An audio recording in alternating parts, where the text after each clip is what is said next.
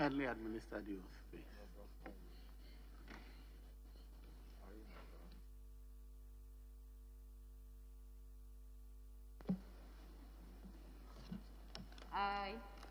I, Simon Osei-Mensah, swear by the Almighty God swear by the Almighty God that the evidence I shall give before this committee that the evidence I shall give before this committee touching the matter in issue shall be the truth, the whole truth, and nothing but the truth. So help me God. So help me God.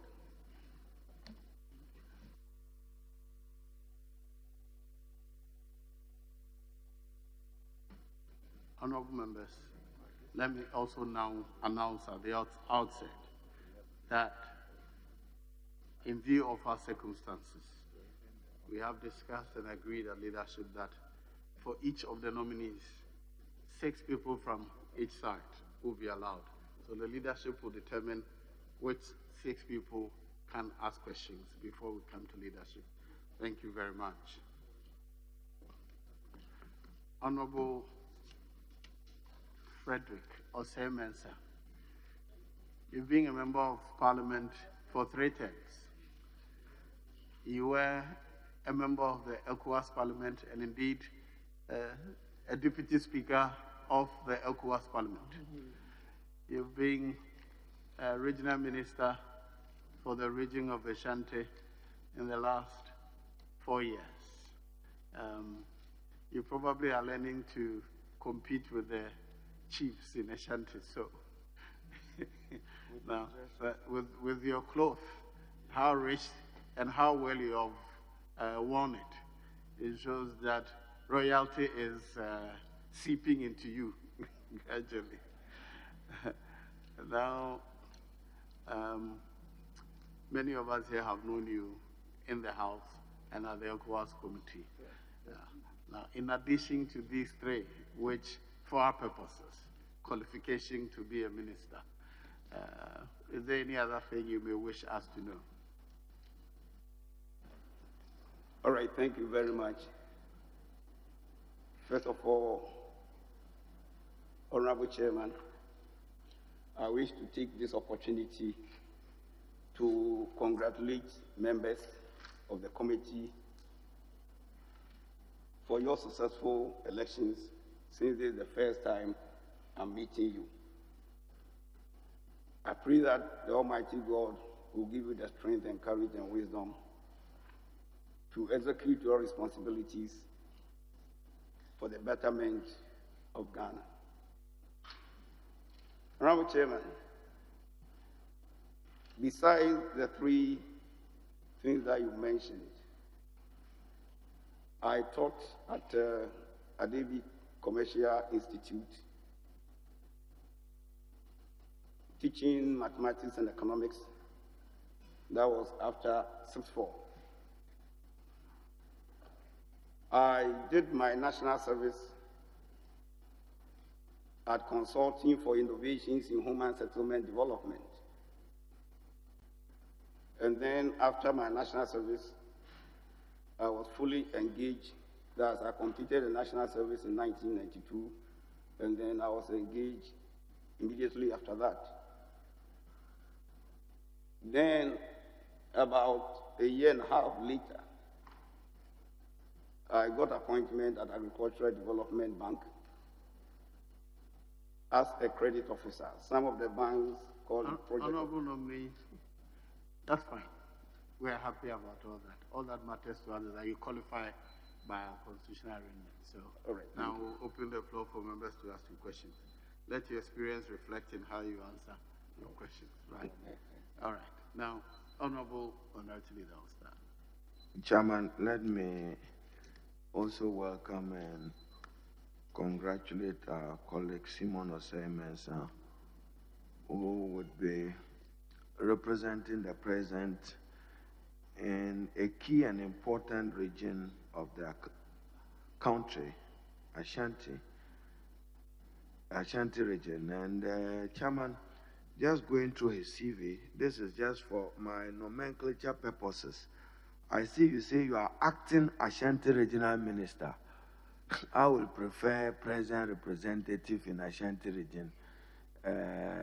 noting that others may disagree with me, the Supreme Court ruling in Osei-Mensah versus Attorney General that you yourself have read, I would rather prefer that you are representing the president in that capacity. Now, Chairman, I don't see committees he served in Parliament.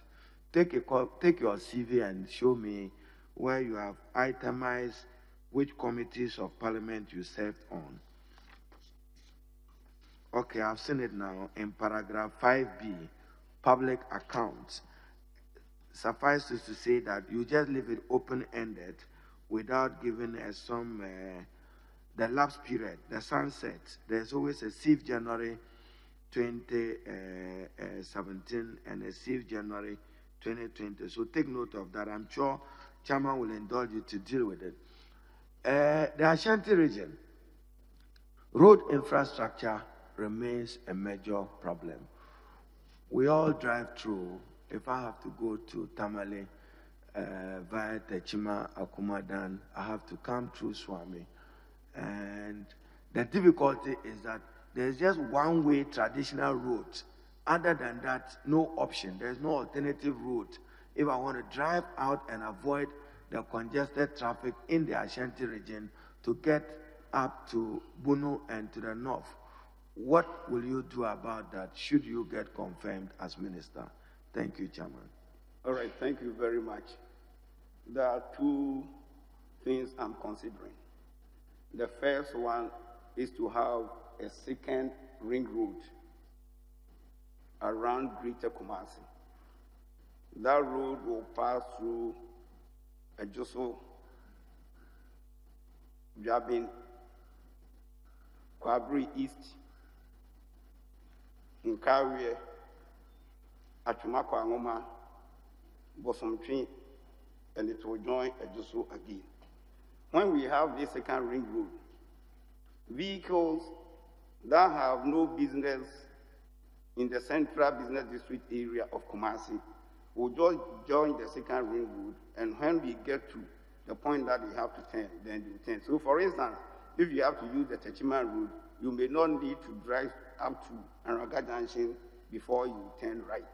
But you join the ring road just before Ejoso, and then you branch off. And the designs have been completed.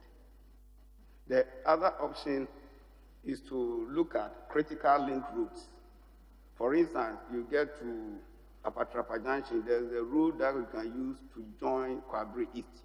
Or when you get to Buankra, immediately after Buankra, there was a critical link road that goes through Jabin, which will not need to come back to Anraga Junction. So these are the two options we are considering now. Thank you. Thank you, Chairman.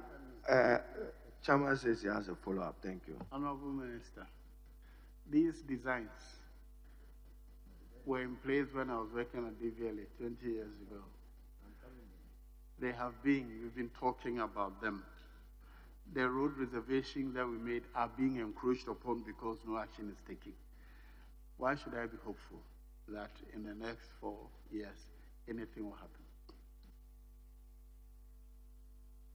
Honorable Chairman, when you graciously gave me the nod and I was sworn in 2017, the major problem in Ashanti region was road infrastructure. So I prioritized the route. The first one I did was to ensure that all bridges that were broken, but the roads were very good, we fixed those bridges. Then I look at some major roads leading to Kumasi. And the most important one was the Accra-Kumasi road that has the highest volume of traffic. And the major problem on that road was to remove the 4 roundabouts that were creating traffic congestion and a lot of accidents in the Kumasi metropolis or maybe in Ashanti region. Now, after removing them, then I had to look at the highways. Now, most of the highways have been awarded on contract. So my preoccupation will be on the outer ring road now, because some improvement. I won't say we've reached where we want to go, but some improvements have been achieved in the road sector. And for that matter, I'll give a lot of concentration on the outer inner ring road and critical link roads. Chairman, if we were to follow up on yours again, so state of roads in Ashanti region, tell us what percent is motorable, what is unmotorable, what is good. You want to lead us with that. What's the state of road? You say good work have been done. Share with us the good work. Thank you very much, Honorable Member. Honorable, we have about 40% that you can see are good. That is within the Greater Kumasi area. Then about 30-something very good, and we have the rest being bad. But it's an improvement, even though we still lag behind when it comes to road development. During the last 4 years, with the help of the Minister for Roads and Highways and other people, some of the members of Parliament from the region and some other people from the region, we were able to obtain 189 separate projects, road projects. 40 of them highways, then 49 urban roads, and then 100 feeder roads. And the total length is 2,099 kilometers. But for the COVID, I'm sure most of them have been completed.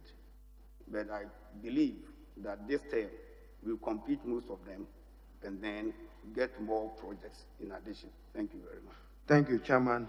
Ashanti again noted for its rich cultural heritage.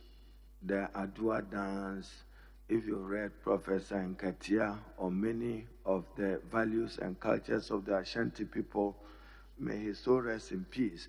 Yet we are not even able to export it. But that is possible. What's your view on what to do for tourism development for the Ashanti, taking advantage of those cultural practices for purposes of exports? Thank you very much, Honorable. Honorable,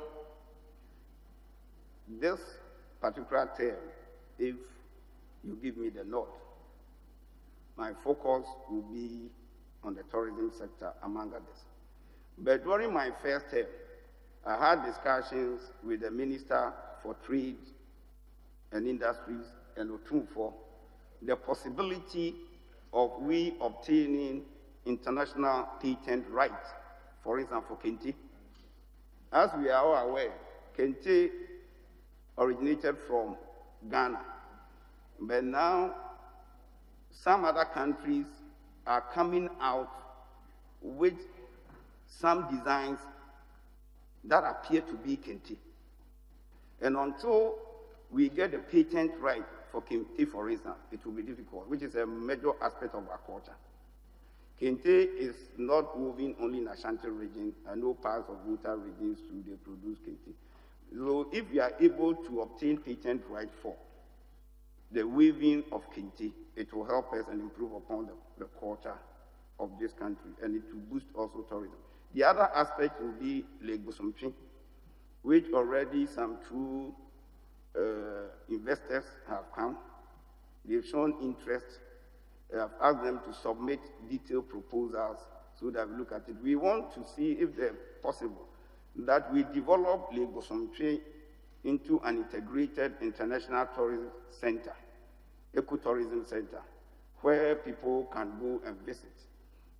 At least that is the only natural lake in West Africa. And if we are able to develop it, it will help us a lot.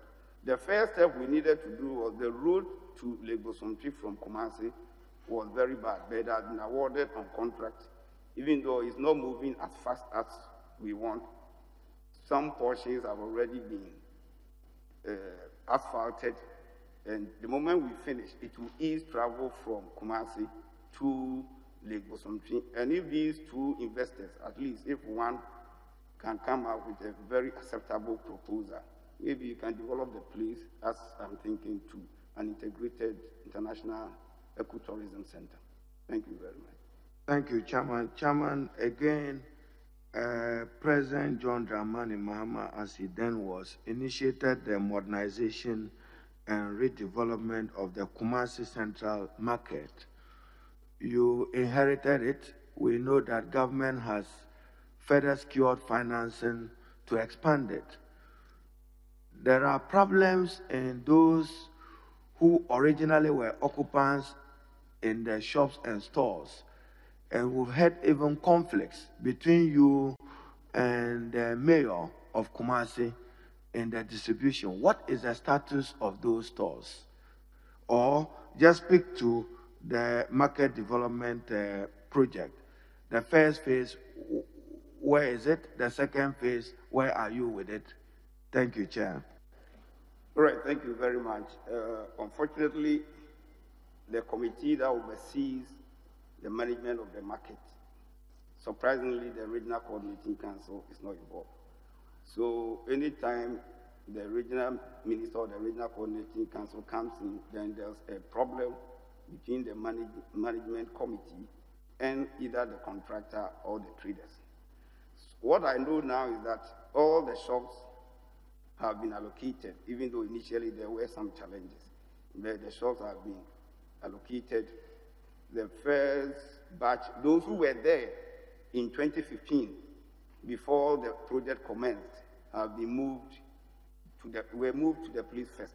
And then the land where we needed to commence the second phase, also we started, but they say they need more additional land, which we work on, and I've issued a press release that by the end of 7th of this March, we want them to leave so that we don't have problems with the financing of the project. Chairman, I know that this is done, led by the Ministry for Local Government and Rural Development. Other parts of the country may require same. Do you anticipate a third phase of that project?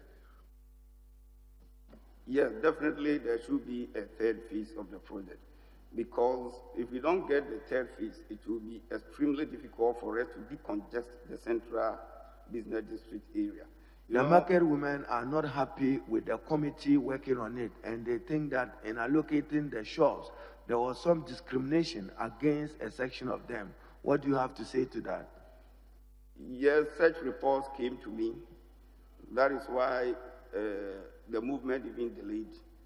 So at that point, I had to set up a committee at the Regional Coordinating Council under my supervision, and then set 3 desks to receive the various complaints.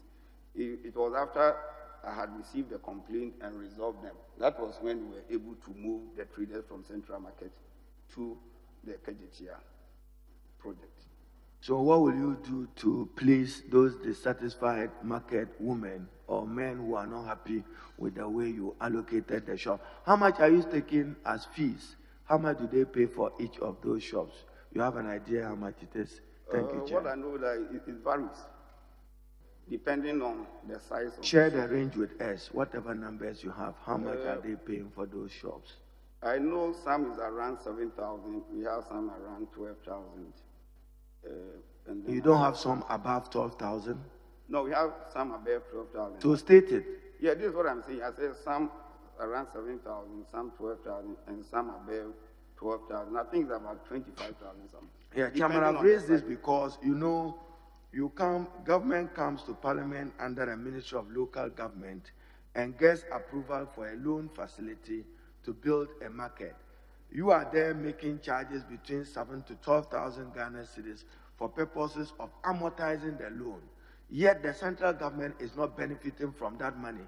And when the agreement came before Parliament the last time, we requested that there must be a backup agreement between the KMA and the Ministry of Local Government and Government as to how the contribution of the market women will assist the central government in amortizing the loan.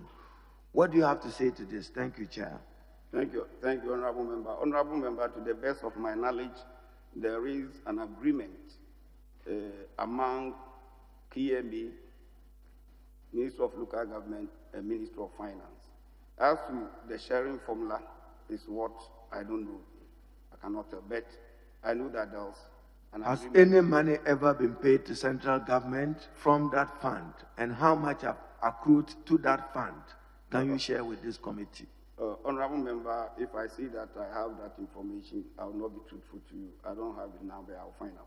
Chairman, we will require that details to help government understand how it will service that debt. Please, Leader, he says he doesn't have that information, so he can provide it. It's for KMA. If we make that demand of him, he may have to go to KMA and get that. So But Chairman, he supervises KMA. KMA is a central, an authority on its own. If But we want it, we may ask. no, Chairman, they come here discuss and it. I Let's read. discuss Okay, it we'll at discuss it our further. meeting. Okay, now what's the status of the Konfanachi maternity block project? A few weeks ago, there were some legitimate concerns raised about it. What's the status of it? Thank you, Chair. Thank you very much, Honorable Member. Honorable Member, the project has been awarded on contract. Initially, when the contractor and the consultants did reconnaissance survey, they made an indication that outwardly the building looked very strong, and they felt there was a possibility of doing reinforcement of the structure and continue with the project. Within the contract, the contractor was also supposed to do, after the signing of the contractor was supposed to do an in-depth structural integrity test of the building. So they needed to excavate, to look at the columns, look at the concrete, etc. Now, after doing the structural integrity test, the information they brought was that it has failed the test, and truly, I went there myself. Some of the concrete, you can use your hand to disintegrate them. So, and then most of the iron rods have also rusted. And then you could see that the type of iron rods they use for this structure are even smaller. So the consultant said that they would not like to advise the contractor to continue with the project as it is or do reinforcement, but rather demolish the whole structure. So that is where we are now. Chairman, crime, the incidence of crime in the Ashanti region, as I read it, crime is very high. Even the incidence of what the criminologists call recidivism, it is again reported that in Ashanti is also very high. What do you intend to do as chairman of RESTEC to contain crime in the region, together with the traditional authorities and the people there? Thank you, Chair. All right, thank you very much, Honorable Ranking Member. Honorable, it's true we've not been able to maybe totally eliminate crime in Ashanti region, but I know it's an impossibility anyway. But we brought it down significantly, even though I will be the first to admit that still there are some form of robberies, kidnapping, and sometimes you have highway robbery, etc. But the rate has come down significantly. I will, at this point, express my appreciation and gratitude to the members of the Regional Security Council and the chiefs and people of the region for giving me the needed support. In fact, we work on it. We are intensifying highway patrols, and we have joint teams, security teams made up of the police and the military. The police lead, and then the military gives them the support.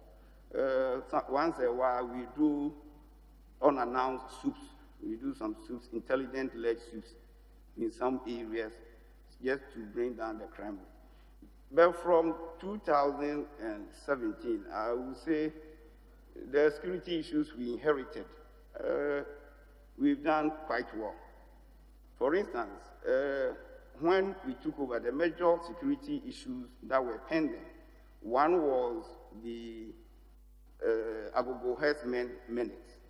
And then we had the issue of relocation of the capital of Achimako from Fransi to Chedie, as per the ruling of Supreme Court in 2012. We used to have protracted communal clashes between Ashanti youth and Zungu youth around Kwabri East area.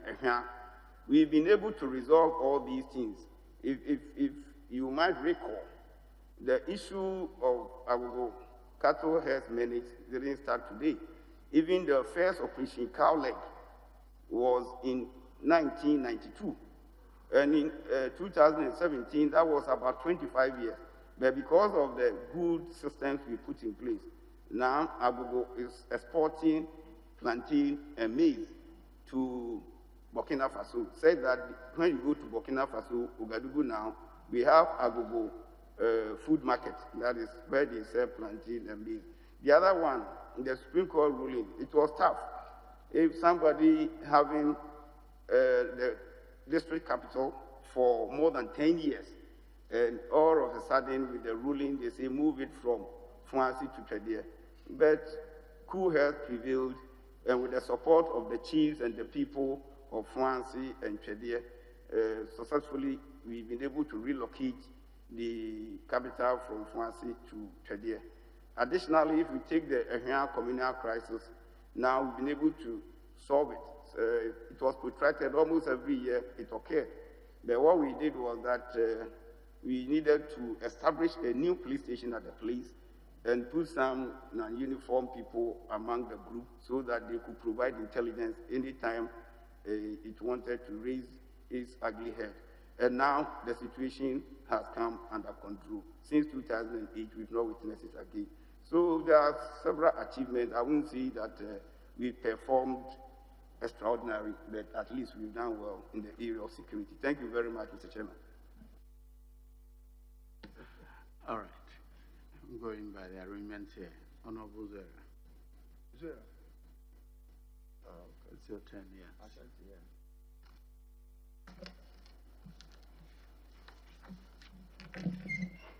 Thank you, Mr. Chairman. Good morning, Honorable Nominee. As Regional Minister, President's representative in Ashanti region. Ashanti region has over almost 5 million. The population of Ashanti region is about 5 million, right? It's almost 6 million. 6 million now, yeah. The projection for 2020 is 5,924,278. So that's over 5 million people in Ashanti region alone. And we've read intermittently in the media about water shortages in parts of the region, especially in Kumasi.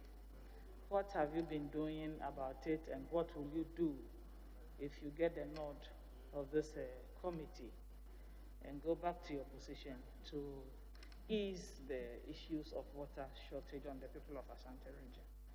All right, thank you very much. Yes, once a while we have problems with water in Ashanti region, and these have been due to breakdown in some of the equipment. For instance, at a point, the Owabi Waterworks, they had problem with power supply, and as a result, we needed to replace a generator there before they could pump. Once they couldn't pump the water, all those who were taking their supplies from that source definitely will have to have problems. Sometimes they will do diversion, but they will not be working very well. Some of the pipes are also very old, and you quite often see water bursting from place to place, and they need to work on it. When they are going to work on such ones, definitely they will have to close the taps and to make sure that they can do proper work. Besides that, if there are electricity problems, it also results in this one. But it's not very serious as at now. That is what I'll say. But once in a while, we do have experienced them. Thank you very much, Mr. Chairman. Very well. Honorable Patrick Bama.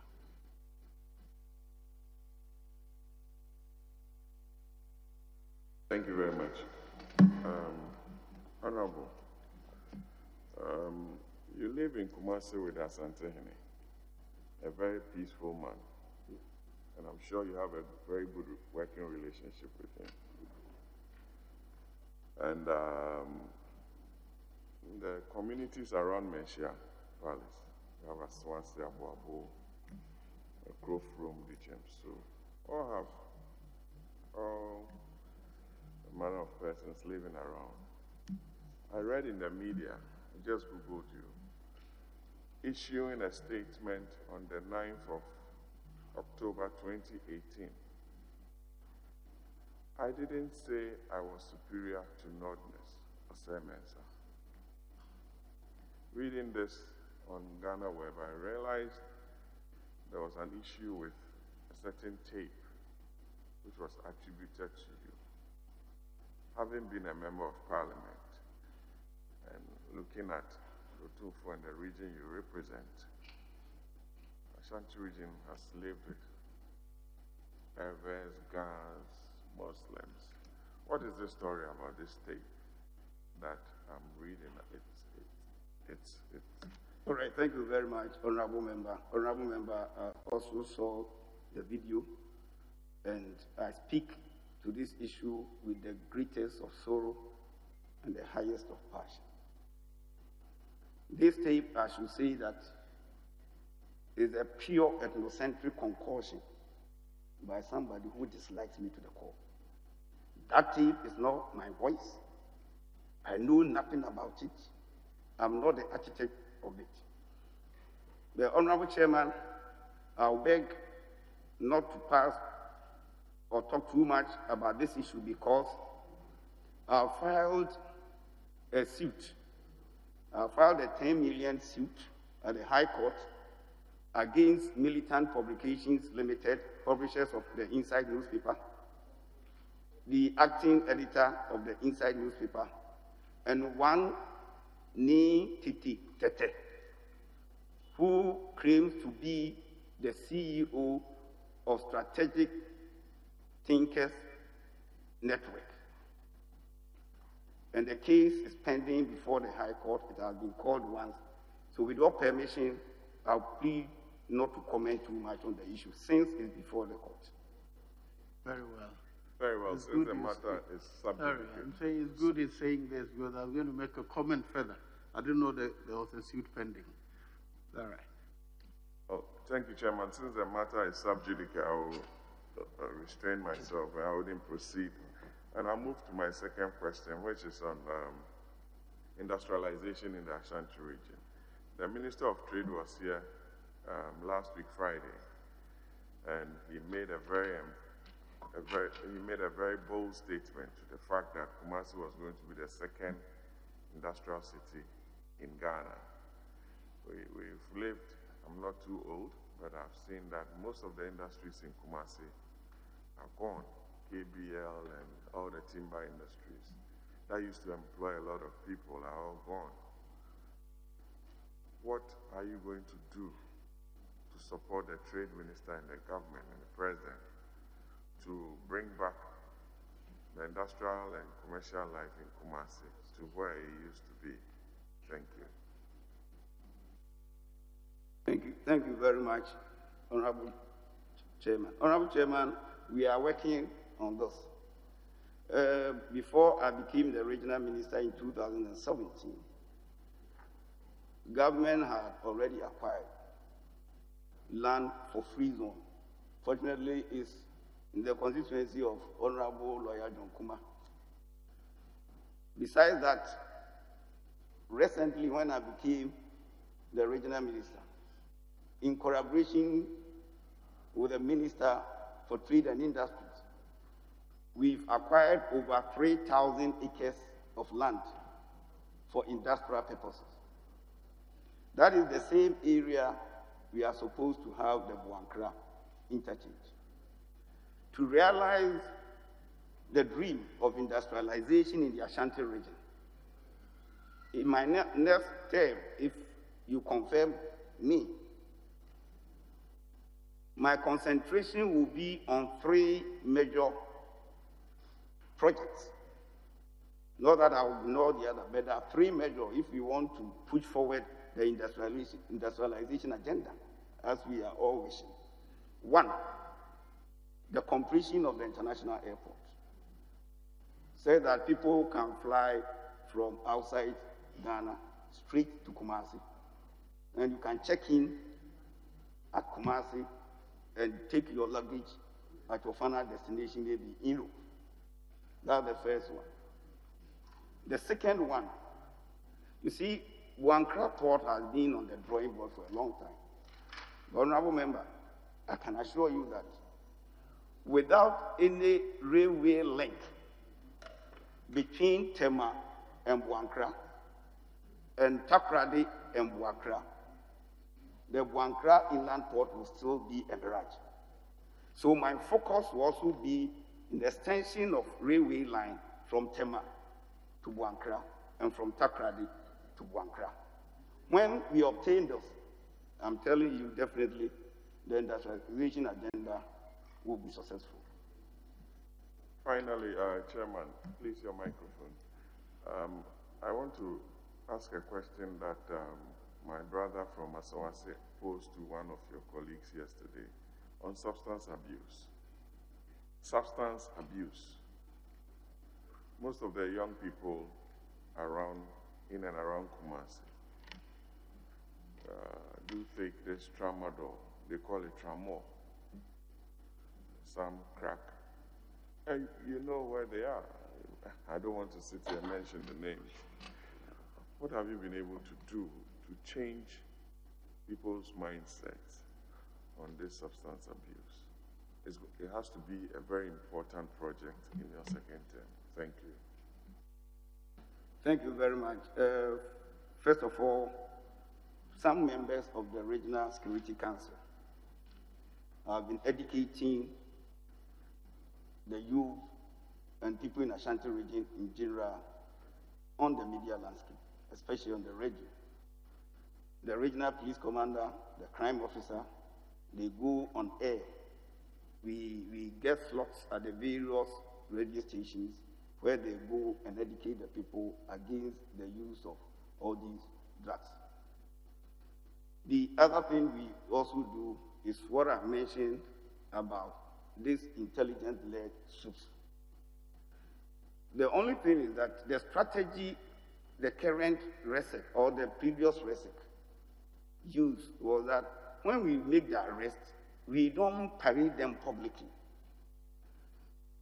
Especially you do soup, you see some weapons, etc. You come and show it, then you keep frightening people. So what we do is that when they are arrested, they are sent to the courts, they are prosecuted. If judgment is given in your favor, fine. If it's not given in your favor, then the law deals with them. Thank you. All right, Honorable Samfahi. Thank you very much, Mr. Chairman. Mr. Chairman, I want to first ask about the nominee. He has been in the region for the past 4 years. And he has been a member of parliament before. And he was what? And I was with him at ECOWAS Parliament. Yes, we were in ECOWAS Parliament together. But at this stage, that's not what we are talking about. We are talking about different things altogether. So I'm sure he's aware that there are a lot of ongoing projects in the region, which some were started by the previous government, be it health facilities, schools, and so on and so forth. What effort have you made in the past 4 years to get the ongoing projects done, and what are you going to do, given the nod, to ensure that all those facilities are completed for the people in the region to benefit. All right, thank you, my honorable member. Honorable Chairman, yes, it's true. There are some projects. Some started from the time of former President Kufuor, some started during the time of former President Mahama. In the case of the hospitals, we continue on with those projects. Now, if you take Tepa Municipal Hospital or Hafuano North Municipal Hospital, it was completed last year and then commissioned. Bekwai Hospital, we started during the time of the late Kutu Echampon and continued by subsequent governments, was also continued and handed over last year. That is, it was commissioned. But my understanding during the commissioning, what the health officers told us was that after the commissioning, that is when the contractor trains the staff on the new equipment, how to use the new equipment. I was in Bekwai last Friday. They have started using the facility. They told us you don't move all the people en bloc. So you go department by department. So you start with department where there's not too much pressure. So now they moved the administration there. They've moved the physiotherapy unit there. They've moved the X-ray unit there. And they are operating the mortuary. The information they gave me was that this week, the outpatient department will also move. And they say that as soon as the outpatient department moves to the place, automatically the ward must be released to them. Because if somebody comes, maybe the person should be on admission. It's not that time they will have to refer or transfer the person to the old site. So that one is ongoing. Konongo Municipal Hospital, or Ashanti Central Municipal Hospital. The contractor and the consultant informed me that they will be able to finish by the end of this month. And that one, I trust they will finish by the end of this month. Kumewu, they said they can finish in 10 months. I have my doubt a little. That's one, you give it about 1 year plus, that they can finish that project. Afari, Military Hospital, that also they projected to complete by the end of this month.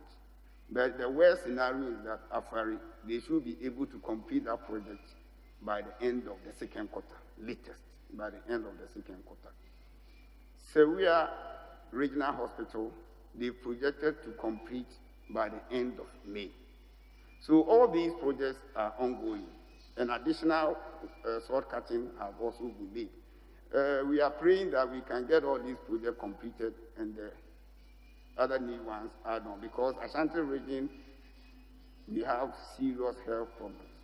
So with the completion of all these, I'm telling you, maybe the problem will be resolved significantly. So we didn't abandon them. And some of the school projects too, we never abandoned them. We even completed most of them and added on. If you take for the 4-year period, educational infrastructure alone that we had in the region was 702. 424 for basic and 278 for senior high school. Most of them have been completed. So we did not, there are some 1 or 2 projects, maybe let me talk about the E block.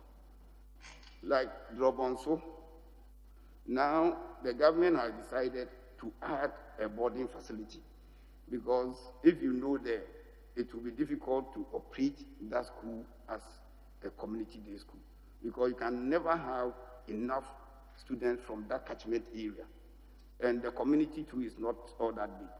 So the government is providing boarding facility to that one. So all these, we didn't abandon them. If you come to Oyoko, The students, we have students in there enrolled since, I think, 2018. Thank you very much. Thank you, Mr. Chairman. Mr. Chairman, the Barakese water system is the major source of water to the people, particularly in Kumasi. I remember when I was a deputy minister, we had a lot of challenges with regards to encroachments of the reserved land for the facility. We started greening the area, growing trees and creeping crops just to reclaim the lost land. What are you doing? What are you going to do, given the north, to ensure that that facility is protected to prevent encroachment? Because when we lose it, the whole community will be in crisis.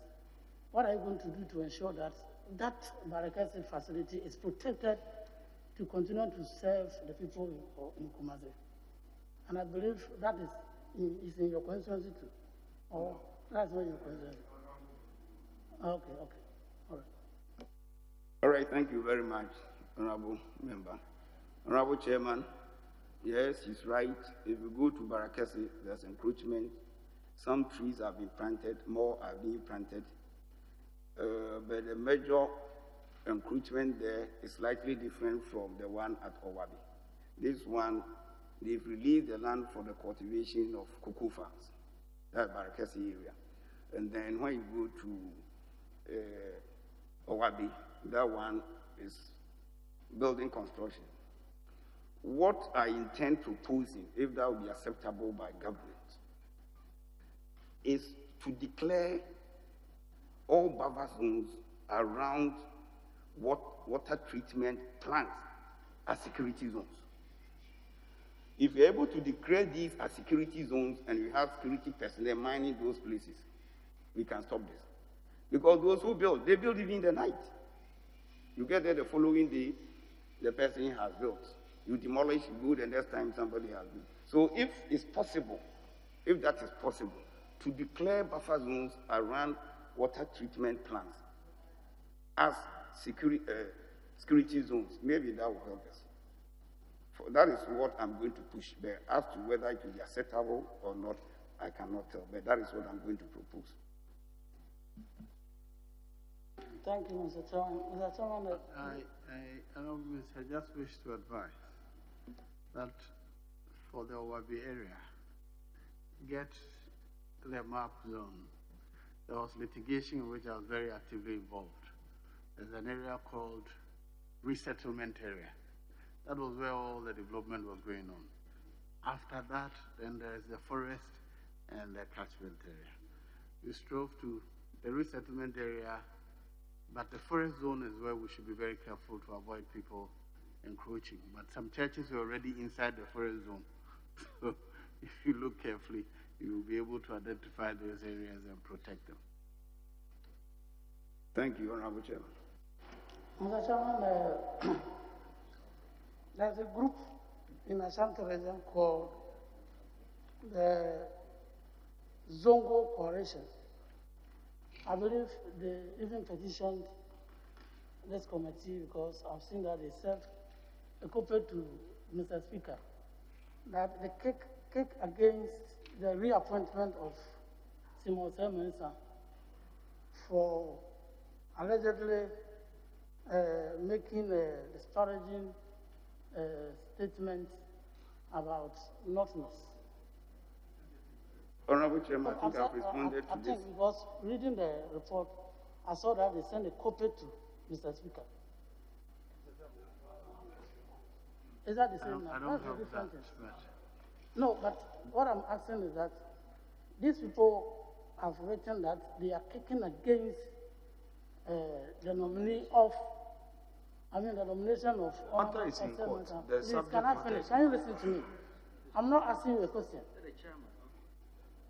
What I'm asking the Honorable Minister, he's going to be a minister for all the people in the region. Why would you say to these people who are opposing your nomination as the Ashanti Regional Minister? That's the question I want to just ask you. Thank you very much. I've been Minister for all in the region, and I'll continue to be Minister for all in the region. But this particular issue, I said in my submission that I filed a 10 million suit against some people in the High Court. So I don't want to comment further. Thank you very much. For them saying they would like me or not, that is their right. They can say it. But I'm not going to comment on the basis for what they wrote. Now, did you say you filed against this group? And I saw you mentioned particular name that you have sued. I mean, a news. Honorable member, I think you said I made a disparaging statement against Northerners. And that is a video that was separated, which is fake.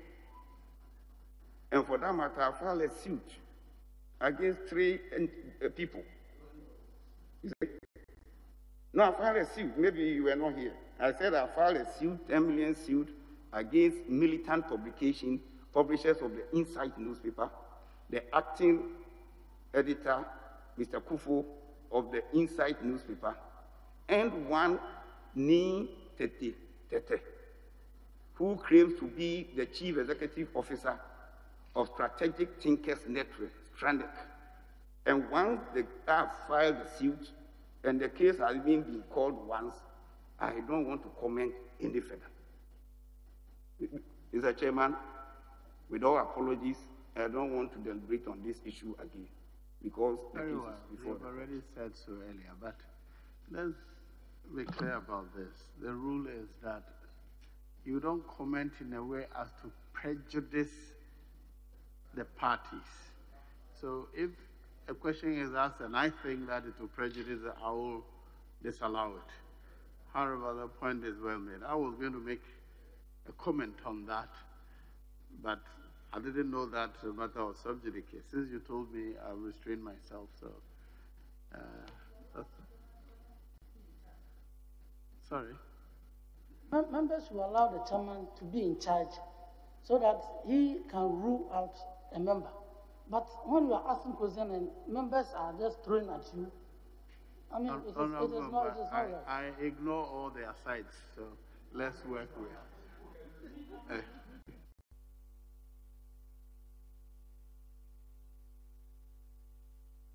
Honorable Patricia PJ, yes. Right, thank you very much, Honorable Chairman. Congratulations, Minister, for our region. We are very proud of you.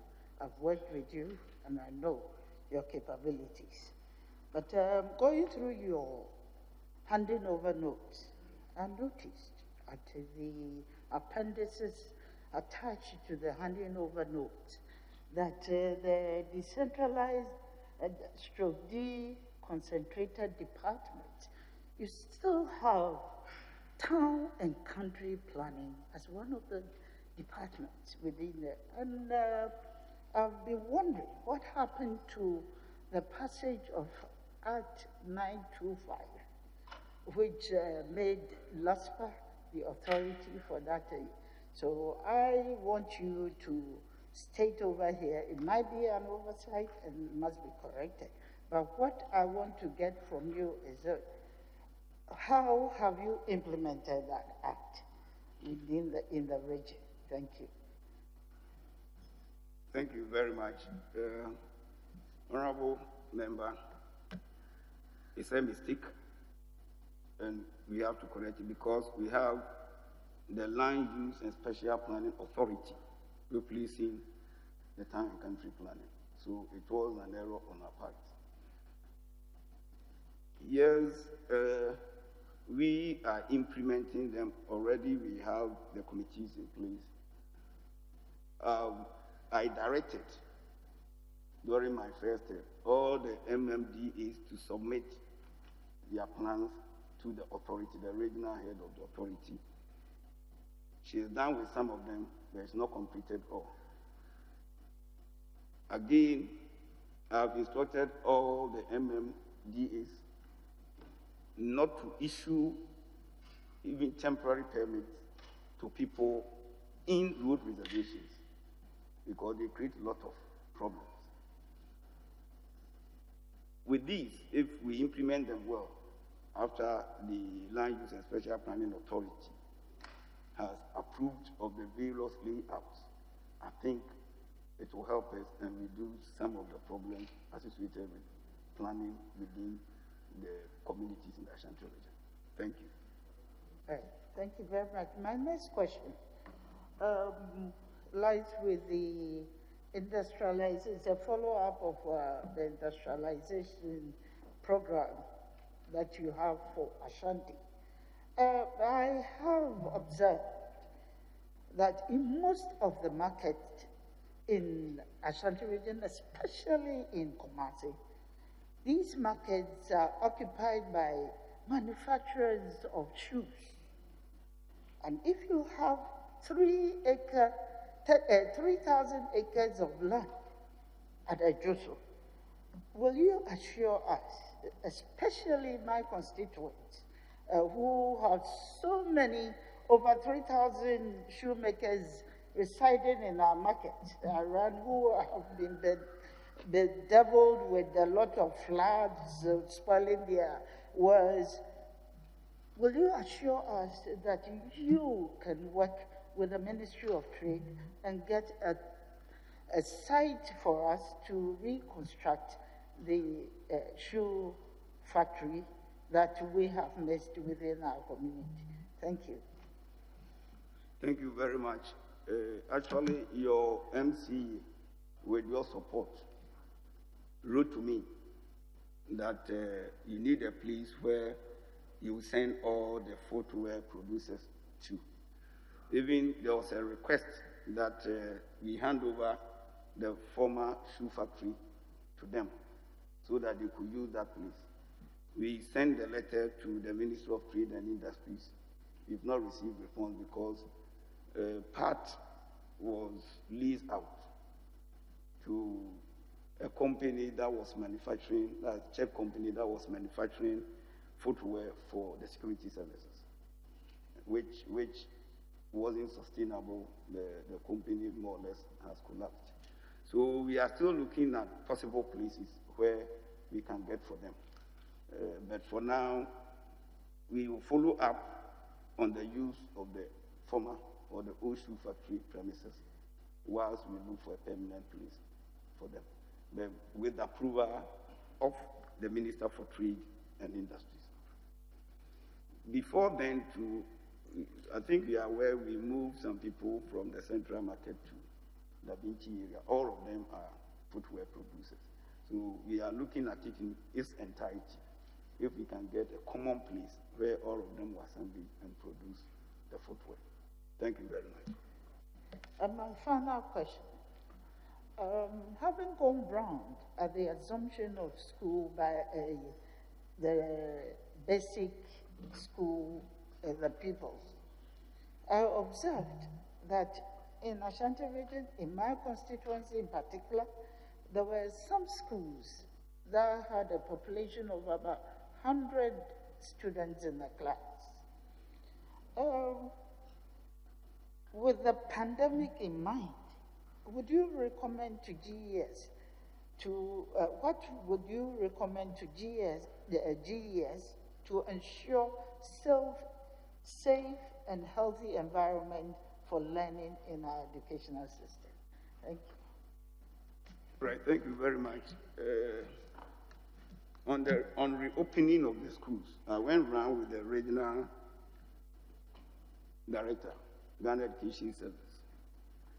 There were some few schools where we realized that the people were mainly for a single classroom. So they arranged for temporary places for them, such that they could do the social distancing. You could observe social distancing protocol.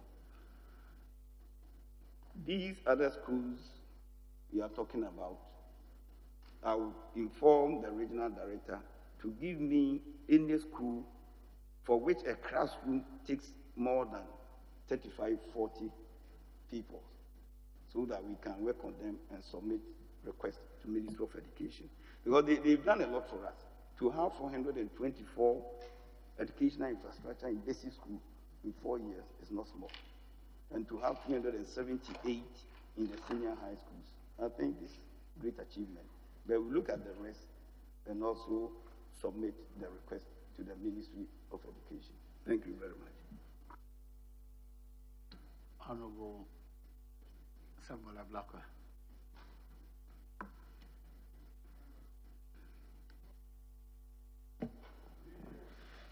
Honorable Ablakwa, that's it. Yeah. Thank you very much, Mr. Chairman. Mr. Chairman,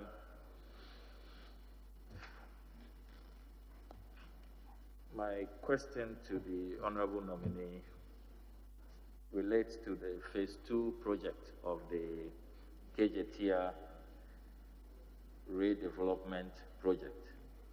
I note that President Mahama initiated phase 1, and on the 2nd of May 2019, President Nana Addo Dankwa Akufo-Addo and Otumfuo Osei-Tutu II jointly cut the sword for phase 2. But reading up on the project, it appears that it has stalled, and the contractors have stated publicly that congestion and the residents around in the way of the project are refusing to give way, and the project might even delay 2 years beyond the project completion cycle. And this is quite an expensive project. I read that it costs about 258 million euros, and it's a facility that this House approved. And one will have thought that the project will be completed in good time so that the project can begin to pay for itself. As regional minister, I'm sure these facts are known to you. And what are you doing to expedite work on the phase 2 KJTR redevelopment project, which is of concern to many people in that enclave? Thank you very much, Honorable Member. Honorable Member, the project has not stalled, and the contractor is on site. The pace of work is a bit slow because most of the prefabricated parts, which they should have brought from UK, delayed because of the COVID. Fortunately, most of them have arrived. What they are requesting for now is additional space. You know, where we relocated the people, the traders initially, is not the complete land space that they require. So they need additional space, which I've issued press release. I made this earlier, that they should relocate to a Binchi market, or Nanafie could be the second market, and raise course. We've shown them latest by 7th of this month, so that the contractor will have access to additional land, which they can speed up with the process. Even after this relocation, there will be another relocation until they get the final space for construction of phase 2. You know, initially we had problems too because of movement from the central market to KJTR. Then when we resolved that one, another movement. You know, as human being as we are, people resist. When there's change, you have people who resist. But fortunately, we've been able to talk to them, and they've agreed to move. My second question is on a viral video which made the rounds last week. At least I saw it last week. A heart-wrenching video, very disheartening. Pregnant women who have delivered newborn babies. They and their babies were on the floor at the Menchia Government Hospital. It did break a lot of hearts. And I want to find out from you, as regional minister, if you saw that video and what you assure this committee you will do, if given the nod, to change the fortunes of the Menchia Government Hospital, to tackle this matter, because it's really troubling. All right, thank you very much. Actually, I've not seen that video, but somebody informed me. I went to the hospital, so the head of the hospital says they are going to investigate and get back to me. Because when I went, they had also not seen the video. So I'm sure they will submit the report to me maybe during this week. When I get the content of the report, I'll know the necessary steps to take to remedy the situation. Thank you very much. I'm sure that when we are done, I can share the video with you on your way out. Thank you very much. I'll be very grateful. Since you are a friend of Parliament. My final question will be on you and the churches in the Ashanti region. I have seen a lot of publications about you seemingly fighting the church. On the 25th of November 2017, the Graphic Online reports that you stormed the Bethel, House of Bethel Ministry. They were conducting an all-night service, and the report says you caused the arrest of the pastor, that they were making too much noise. I also have another publication here on the 28th of November 2018. Noisy churches to be disconnected from electricity supply. Honorable Simon Osei-Mensah. What do you have against the church in the Ashanti region, and why all these Gestapo arrests and threats of disconnecting electricity and all of that? Exactly what is going on? Are you at war with the Christian churches in the Ashanti region? Thank you very much, Honorable Member. Honorable Member, I'm somebody who is free with all the various faiths. And I will not do something against maybe a particular church or something. What happened was, it was around midnight. My house is just opposite the church, and the noise was too much. So I went there and told them that, no, it's late. Can you bring down the volume of your system? When I left,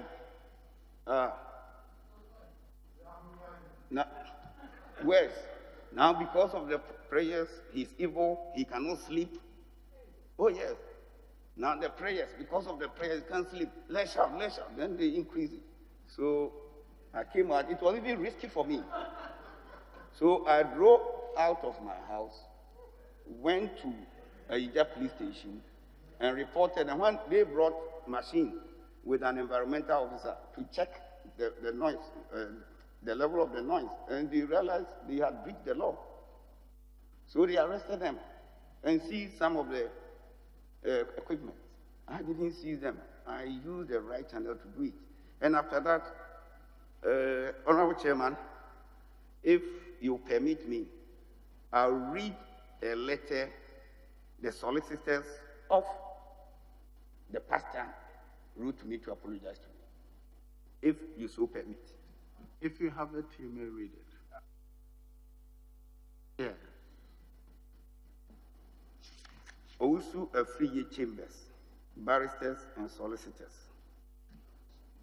Addressed to Honorable Simon Osei-Mensah, Ashanti Regional Minister, Kumasi, Ashanti. Dear Sir, incident at House of Bethel Ministry, Angomasu, Kumasi. Letter of apology. I write as solicitor for and on behalf of my client, Reverend Kwame Techi, of House of Bethel Ministry Church, Angomasu, Kumasi. I have been instructed by my client to write to sincerely apologize to you on the incident that happened or occurred at the House of Bethel Ministry Church, Angomasu, Kumasi, on 25th November 2017 at about 1 a.m. They added midnight, they are in the morning. 1 a.m. midnight. My client unreservedly apologized for his conduct as well as that of members of his congregation, who out of ignorance or naivety resisted and showed insubordination towards you. In your legitimate desire to ensure that noise level is reduced to the barest minimum at Angomaso community and the region as a whole. We hope that in the spirit of good neighborliness, you accept this apology in good faith, and we promise that such incident will never occur again. God bless you. Signed, Kwame Enchi Afriye SQ of Owusu Afriye Chambers, Barristers and Solicitors, Edum Kumasi. Mr. Chairman, that is well noted. The second part of my question is the electricity. Your mic is on. Yes, I'm the saying second that, part of my question. no, hold on, please. Okay, Chairman. Now you may table, well, having read it, you table it for our record. So please, the clerk will come for it.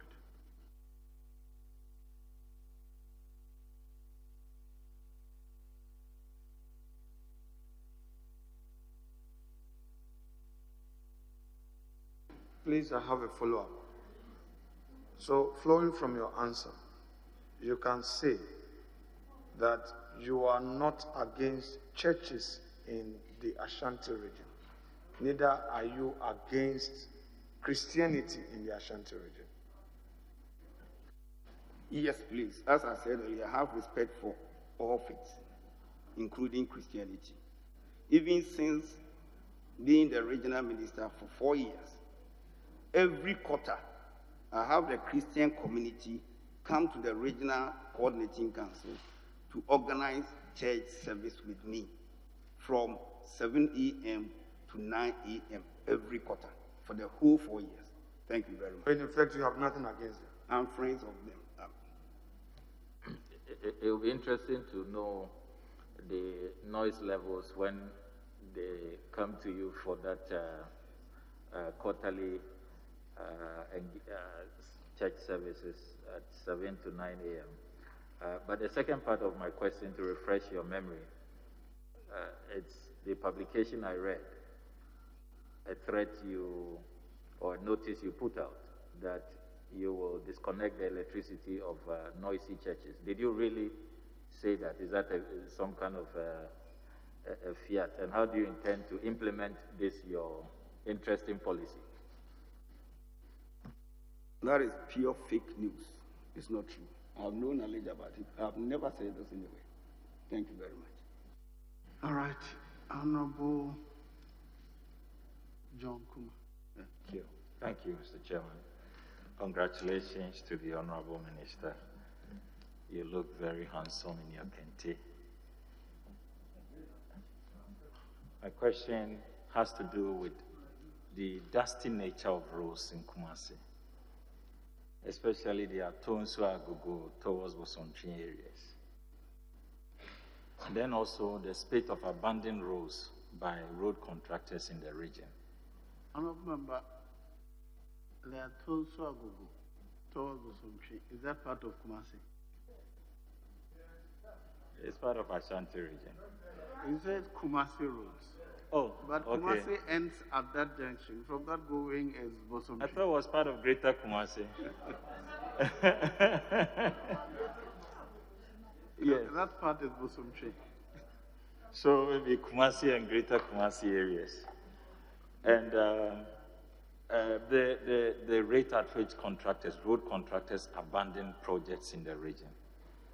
And then please, I want you to finally add the heavy traffic on our roads in Kumasi in particular, central Kumasi.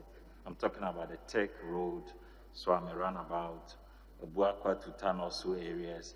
And then lately from Santasi to Anyankwanta, what is accounting for this inconvenience for Kumasi residents?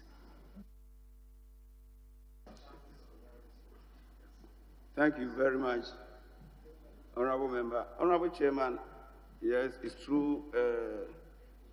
Some of the roads under construction are dusty because we are in the dry season. Once a while, some few of the contractors try to water the road, but you know, after some few hours, you still have the dust back. What I've discussed with the road sector players is that why can't they use the strategy used by the Chinese? Let me give you two examples. From Ahinsai Brewery to Dumpasi Junction, where Chico is constructing. Chico has left the old road and doing the sites.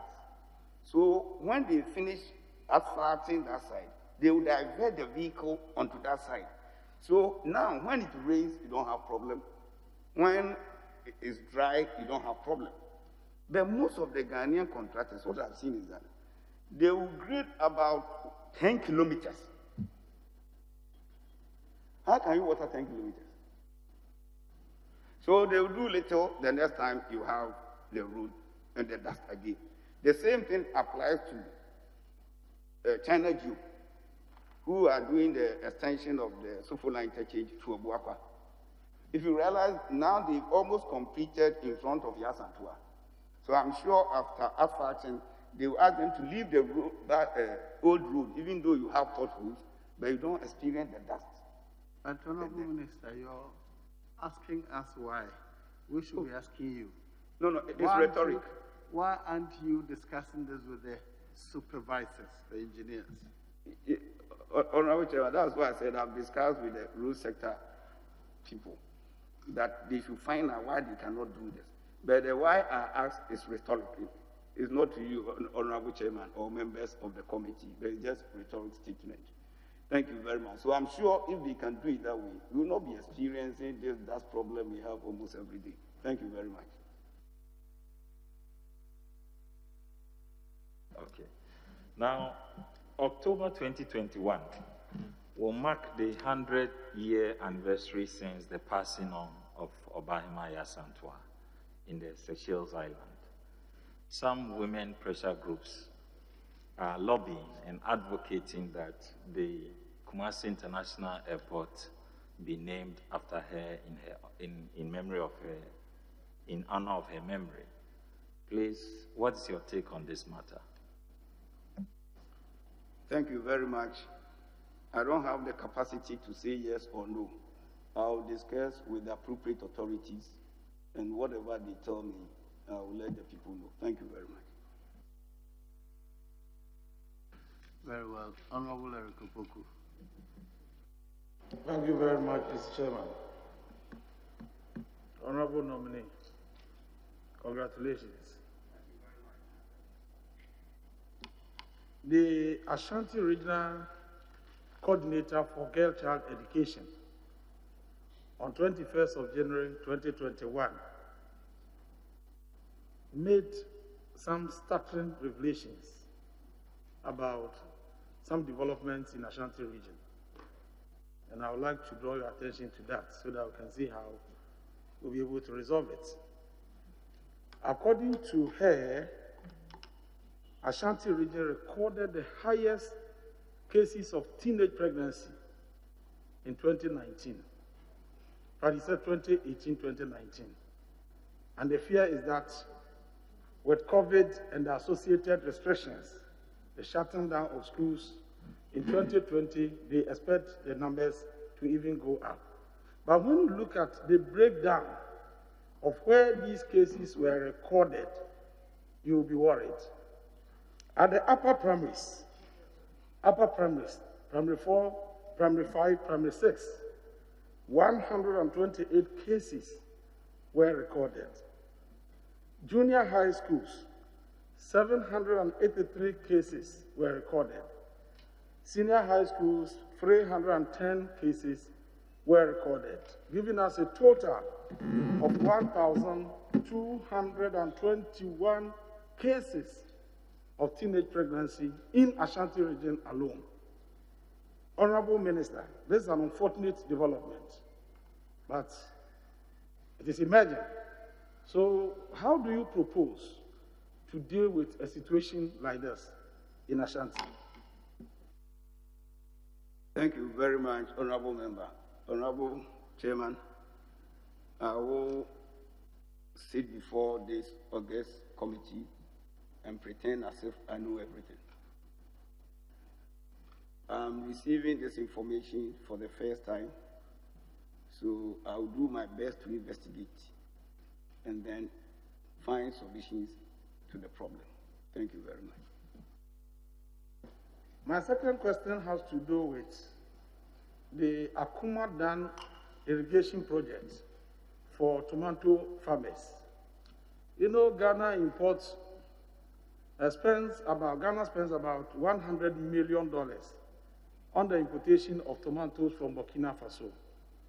And to be able to address this situation, we initiated the Akuma Dam irrigation project. The phase 1 of the irrigation project was completed in 2016, and the second phase was to take off in 2017. Can you update us as to the status of that project? Thank you very much. Yes, it's true. The first phase was completed.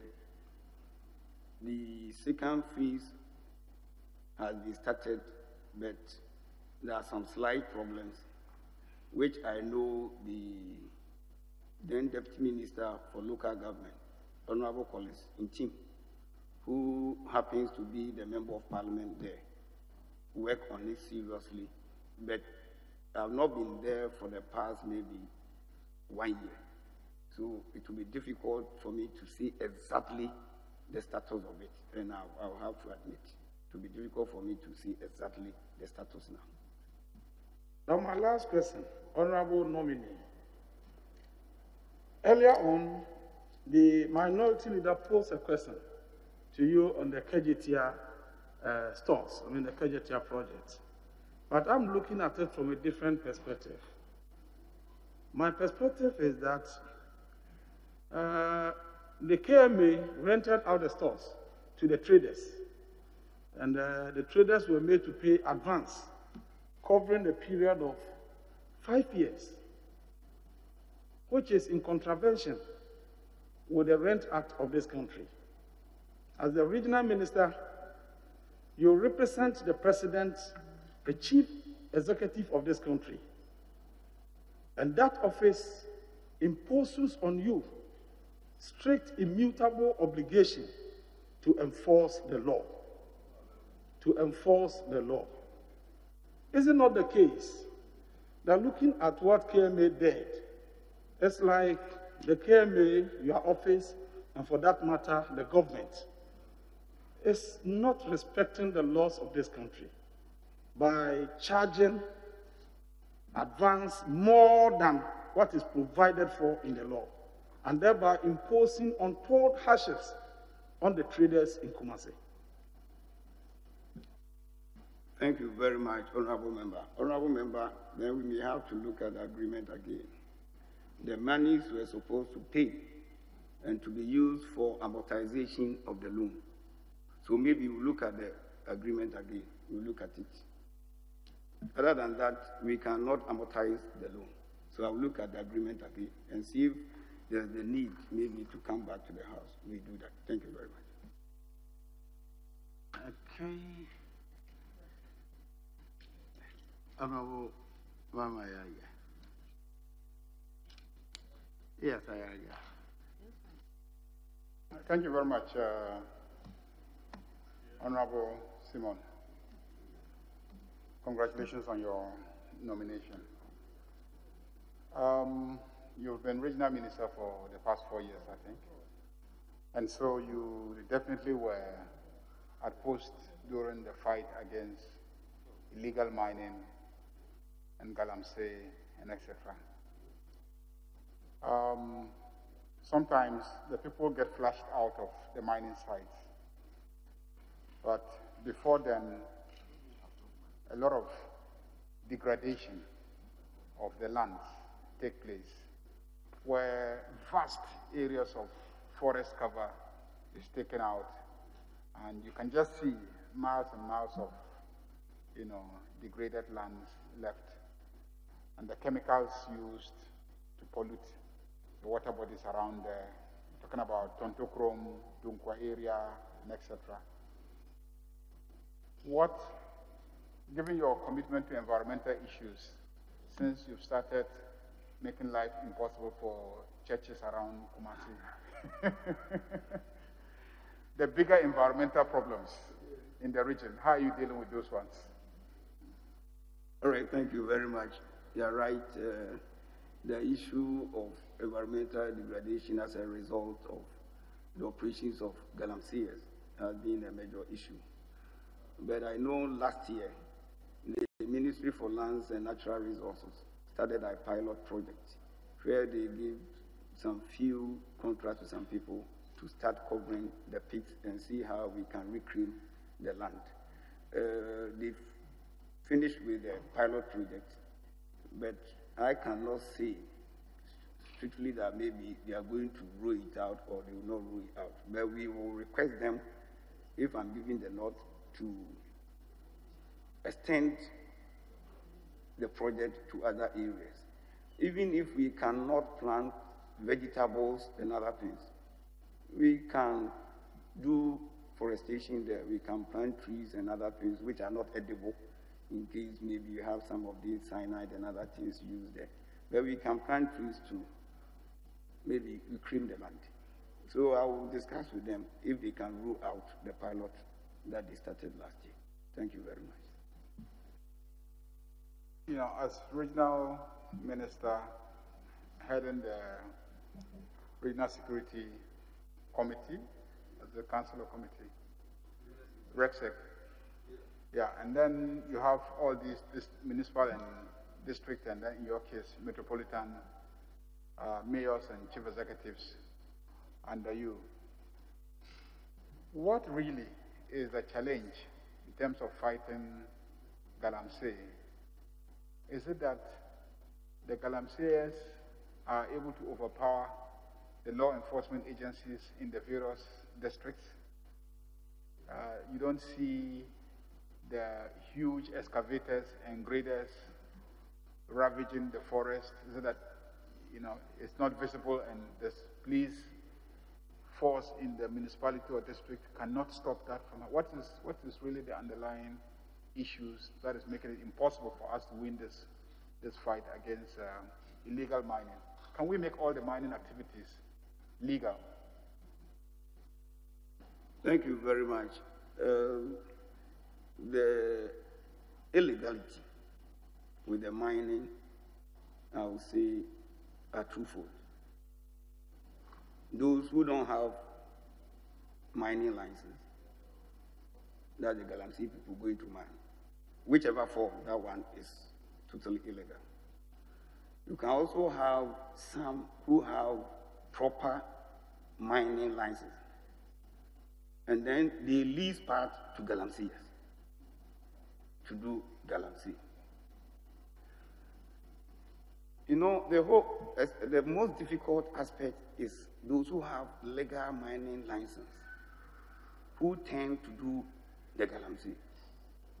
If you not take care, because they will produce their license, you might think what they are doing is right.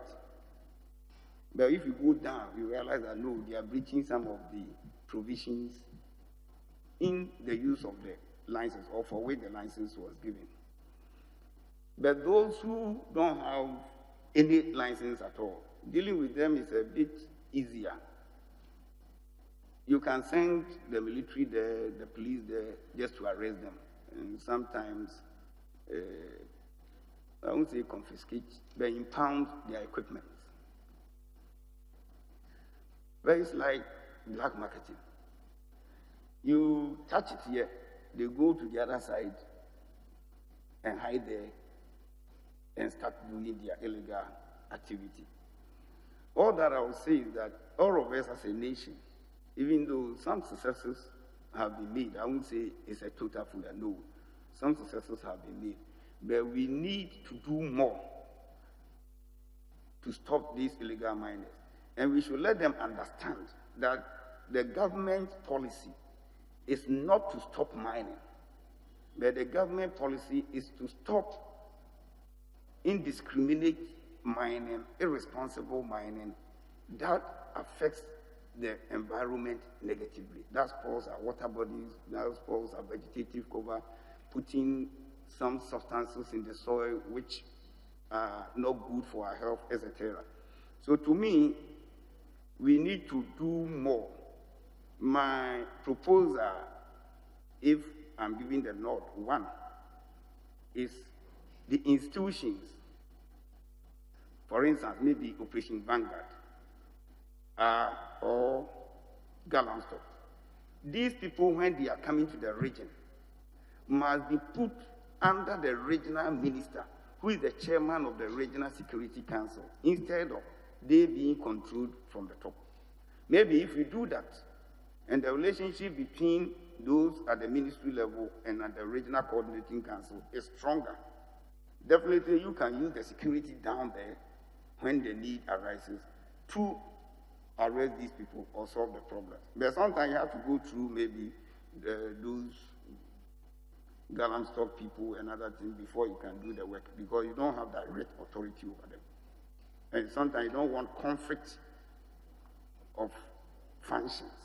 So you try to avoid and use that one. But I think if they put them under the regional ministers will have the capacity to control them. And when need be, they can propose some remedial measures so that we can fight that. All of us will have to fight it. I will never say that we don't have to fight it. We have to fight this canker. It's bad. It's not good for this country. Thank you very much. The same, I'll exhaust all my questions on that subject matter. You are the regional minister, or you are the regional minister. There's, I believe, a military, I don't know what is a battalion. What's the size of the military in Kumasi? I don't know the size of the military in Kumasi, but I know. You mean he should disclose the size of the military? No. I'm saying that, I mean, it's not, if you check the records, you'll see. But we have Please military. ask another question. Yes, the same question. You have the military in Kumasi. You have a huge police force in Kumasi. As the regional security committee chair and head and political head, have you requested the army and the police to specifically go and flash out Galamsey activities anywhere in your region, and they have refused? Or why would you wait till Accra sends soldiers to come and then flash them out, that you would want them to operate under you when they come to the region? What is your own track record in stopping Galamsey activities in your own region? Thank you very much. Once again, let me extend my appreciation and gratitude to the military command within the region. Both the GOC, that's the General Officer commanding the Central Command, and then the 4BN commander. They've been of enormous help to me. There's not a single time I've requested them to do something and they have refused. If I say, then I'm not being grateful. Any time I talk to them, they help me. I don't have a single time I say, oh, GOC, I want this or I want that. Where they think the action I want them to take is above them, then they will ask me to inform the Minister for Defense to discuss with their military high command. But they've never refused any request from me. I don't remember. Thank you. Your own track record in fighting. Honorable, you're done. No, it is part of the question. What was he probably just forgot. I asked him about, he spoke about the military coming in, and when they come in, they should operate under the regional minister. So I said, but you are the regional minister, and you have a battalion there, you have the police force there. Have you requested their assistance and they have refused? And what is your own track record on the ground in fighting Galamsey, instead of waiting for the president to send an operation from Accra? So his own track record is what I want to hear. Thank you very much. I think I've told you several times I've requested the military to go and arrest people, and they arrest them. It's even if you have, for instance, the Galamstock there, and they go to a particular site and arrest the people, they don't bring the equipment to me. They will rather take the equipment to where we have the Galamstock. They won't bring it to me because I cannot control those equipment, and I would not like them to take them also to the barracks. But where we are supposed to keep them, that is where they will keep them to. But my preoccupation is that they should arrest them. Yeah, the question really is, we've seen your track record in stopping noise pollution. So what is your track record in stopping galamsey activities? That's the point. We have your track record in noise pollution. How successful have you been in your fight against it? My brother, we've arrested some people around Tuntukrum. We've arrested some people in the other forests and other areas. To me, the little that we can, we've done it. But the problem is still there. And we have to solve it to the latter. So my preoccupation is how we look at the structure, so that we will not have conflicting positions and deal with the issue as it is. But in general, the success is high. It's not as bad as we used to have. I know successive governments have tried. Do you understand it? But it's not a fight you can win overnight. So as we move along, like every system, you see your strong side, you see your weaknesses, and if you are able to solve some of the weaknesses, you improve upon it. And I know we are going to improve upon it. Thank you very much. Leadership. Thank you, Mr. Chairman. Mr. Chairman, earlier when the nominee was answering questions with regards to roads, he used phrases like, I have to look at it, my preoccupation, I will give a lot of concentration. I just want to find out from you, what is his role in the roads construction within the region? Thank you very much. When I became the regional minister, the first thing I did was to look at the roads in general and identify the very bad ones and then prioritize them. I lobby from the Ministry of Roads and Highways to ensure that those reports that other feeder roads, urban roads, and then highways send to the ministry, I follow them up to the point that they are approved and make sure that they are awarded. Some of them are awarded at the ministry level, the others that are awarded at the metropolitan level, and others awarded at the regional coordinating council level. So those that are awarded at the regional coordinating council, you know, we have an entity tender committee. They will handle it and we make sure that the awards will go through if their documents are right. But, so that is my main role. And after that, I have to monitor to make sure that the contractor is doing the work continuously. So, Mr. Chairman, so one can say that, or if one says that you are on top of the road construction in the region, to the extent that you know almost all the roads that are being done, their stages, who the contractors are, the challenges, and how they are awarded and all that. Will that be right? At a point, I will know the status of each of them at a point, but not always, because as I said earlier, 189 contracts have been awarded. So if I sit here and say that at any given time, I know the status of all the 189 roads, then I'm not being truthful. But maybe at a particular time, I know A, B, and next time I know Z, but not all of them at the same time. Thank you very much. Mr. Chairman, I just want to find out from him, there's a Petimpum Afueja Road in my constituency that was started in 2015. Why did it stop? Why was the contract terminated? You know, I now have the list of roads that have stalled. Some of them, the contractors did not have the adequate capacity to work on the roads. And you know, now roads are not pre-financed. The contracts are not pre-financed. You have to work and then you raise certificate. Some of them, they come short time, they run out of funds. And you know, if you work less than 2%, you cannot even raise a certificate. Some of them, the consultants go to site and realize that this one you can't raise a certificate, and it becomes a problem for them. So they vary. The supporting room man, we invited him once. He said he was going to go back to site. He's not gone back.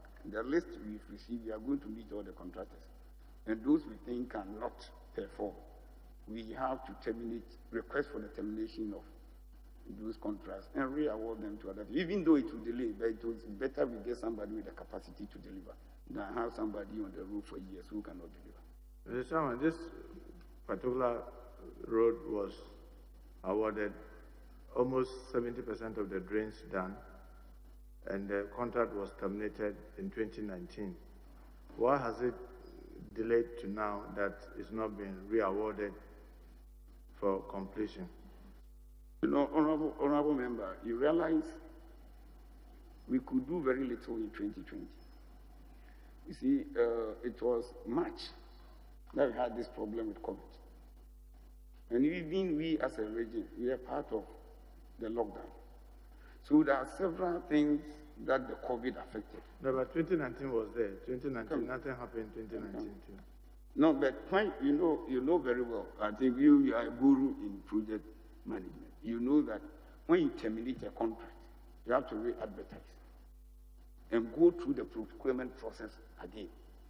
So it's not like maybe I terminate Osei-Mensah's project today and I just tomorrow I re-award it to Honorable Muntaka. I can't do that. You have to still go through the procurement process. It's like you are starting the whole process afresh. So is it the same that you say the reason for the Ascormon Sevilla Kenton Chrono link that was also awarded and terminated, and up to now, they're from Ascormon where the municipal assembly is, you know, there's this road. It's supposed to have been part of the pencil factory road. That's supposed to go through Ascormon around the chief's palace, behind there. It goes into Kenton Chrono. In fact, for that one, I think only the covers were done, and it was terminated. And up to date, nothing has been done. Is it also the same challenges? I'm not seeing that road very well, but I know that road network in those areas, most of them have been fixed. And even if you come to Kantin Chrono, the 55 million euro facility that Parliament you approved, Kantin Chrono area is part. And I know the contractor is working on some of the roads there. So I don't know the specific one you are talking about. But I'm just talking about the Ascormon area. Yes. But let me just ask, the 189 roads projects that you said happen in the region, and you know Ascormon Municipal is one of your municipalities under you. How many of them do you know that had happened within the Ascormon Municipal? Even around the affordable housing area, we've tied those areas. And then, where? In the affordable housing area, we've tied those areas, and then... Those were tied before 2016? No, some other areas have been tied there. That's, what do you call it? Aija. Aija is not part of Ascormon Municipal. That's where Dr. Mafo is. Honorable, I will check. Because, Mr. Chairman, it's interesting to know that not one project was done in Ascormon Municipal, and I hope that you take note that in this second phase, if given the nod, you pay attention for equity. All right. Thank you. Well noted, Honorable Member. Mr. Chairman, there was a publication and the video too was there, an interview you granted, that you said the overhyped NDC Kedetia market project is a complete waste. Is that what you really meant? Yes. Yes, I did see that Kedetia project is very nice, but it created a lot of problems for us, and that is the bare truth. You see, Kedetia, the function of Kedetia was to serve as a lorry terminal to support central market. But we changed the function as a lorry terminal to a market, to shops. The records available indicate that in 2015, before the commencement of the project, vehicles that were parking at that place were more than 1,000. But the project has provided for only 108 maximum parking space. So with this, once you change the function and you did not create an alternative avenue to cater for the original function that was being played by Kejitia, you create a lot of dislocation. So let's assume from 2015, there's no additional commercial vehicle. It means you've thrown 900 vehicles outside there. That is why every runabout you see in Kumasi now has been turned to a lorry park. That is why we cannot decongest the central business district area. So I said, yes, outwardly it's fine. But it's created problem. One, if there was no increase in the number of vehicles, even the 900, where do they park?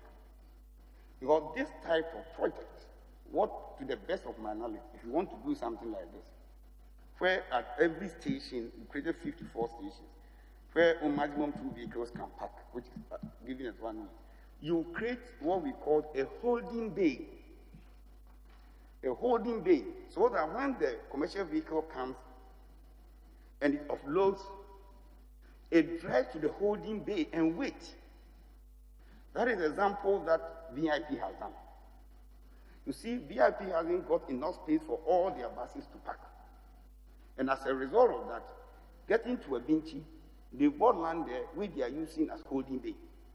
So when you come and the passengers alight, you drive and go and park at the holding bay. When it's your time, then they will call you to come. So when you go to VIP now, always maximum 2 vehicles that you can find. The one loading and that one that is bringing passengers. But this one, we reduce the number of parking spaces and did not create a holding bay. So in the second phase, we needed to do some changes. So a whole floor in the second phase will be used as vehicle parking space. And again, the congestion we have there, you know these traders, petty traders, we did not provide sufficient traditional type of trading system in the first phase, where you need maybe tabletop for so many people. So, Honorable, yes, I said it, and this is the context in which I said, and I said there's no parking space for the commercial vehicles that were thrown out. There's no parking space for shoppers. There's no parking space for shop owners. So, Mr. Chairman, first, I want to find out from him that data that he said, that about 1,000 vehicles were parked at Kedetia. Where is your source? That is a report that I have at the coordinating council. So if you want me to provide, maybe you provide later. Thank you. So you provide those the source, because I attended Central International up there. So I was daily going through Kedetia. And all of us who born and bred in Kumasi will say there had never been a time where around Kedetia is without traffic for the past 40 or so years. I mean, when it was just a runabout, sometimes you can spend more than an hour just to go around the runabout, and you know that. And you think that just because, in your view, sufficient car parking has not been provided, it makes the whole project a waste. You think that is fair to describe that project as a waste? No, I've never said it's wasteful. I said it's a beautiful project, but pregnant with some problems. That's what I said. No, the idea was that whoever will write the way the person the wants. overhyped Kedetia market project is a complete waste. And the video is there. Unless you want to say that that's not the true meaning that you want to do, but that's what you said. All right, what I said is the project is very beautiful, but there are a lot of problems associated with it. It's beautiful when you see it. You said and these were the things I said. You said it was beautiful outside, but inside it is dirty. That was the word you used. Mr. Chair, you didn't want to create that impression, in other words. You only wanted to clarify that you were not creating that impression. You were not creating that impression. No, I was not creating, and that is what I That's right. That's right. And you also know that the Kedetia was just phase 1. and you admit that the phase 2 is coming. And you have also admitted that in the phase 2, there will be more parking space to be able to accommodate as much as possible. You think that the car parking space in the phase 2 will be sufficient to take all the traffic around the place? No, it won't. But it will reduce it. Phase 3 might be able to do that. So you agree that, after all, the project is not a waste? I've not said that. This is your word. My word, I've never said it's a waste. So you said it was not well thought through. Is that also something that you agree to repeat, that this is a project that has not been well thought through? Honorable member, I think I've said several times that the project is a beautiful one, but it has come with a number of problems. But how somebody works it, that one, I cannot fault the person. But this is what I'm saying. Mr. Chairman, earlier when he was answering the question where he said, I just want to, for the avoidance of that, you said that you never made any derogatory statement about Northerners. I've never in my life. And you said the matter has been filed in court. Yes, please. When was this done? That was last year, September. And how far has the case gone? No, what I've said is that the case has been called once, so it's still at the court. Mr. Chairman, I want to find out from the regional minister then why he did order the seizures of Eston Kobe Group Limited equipment. Thank you very much. I was doing my work as the chairman of the Regional Security Council under the Intelligence and Security Act at 526.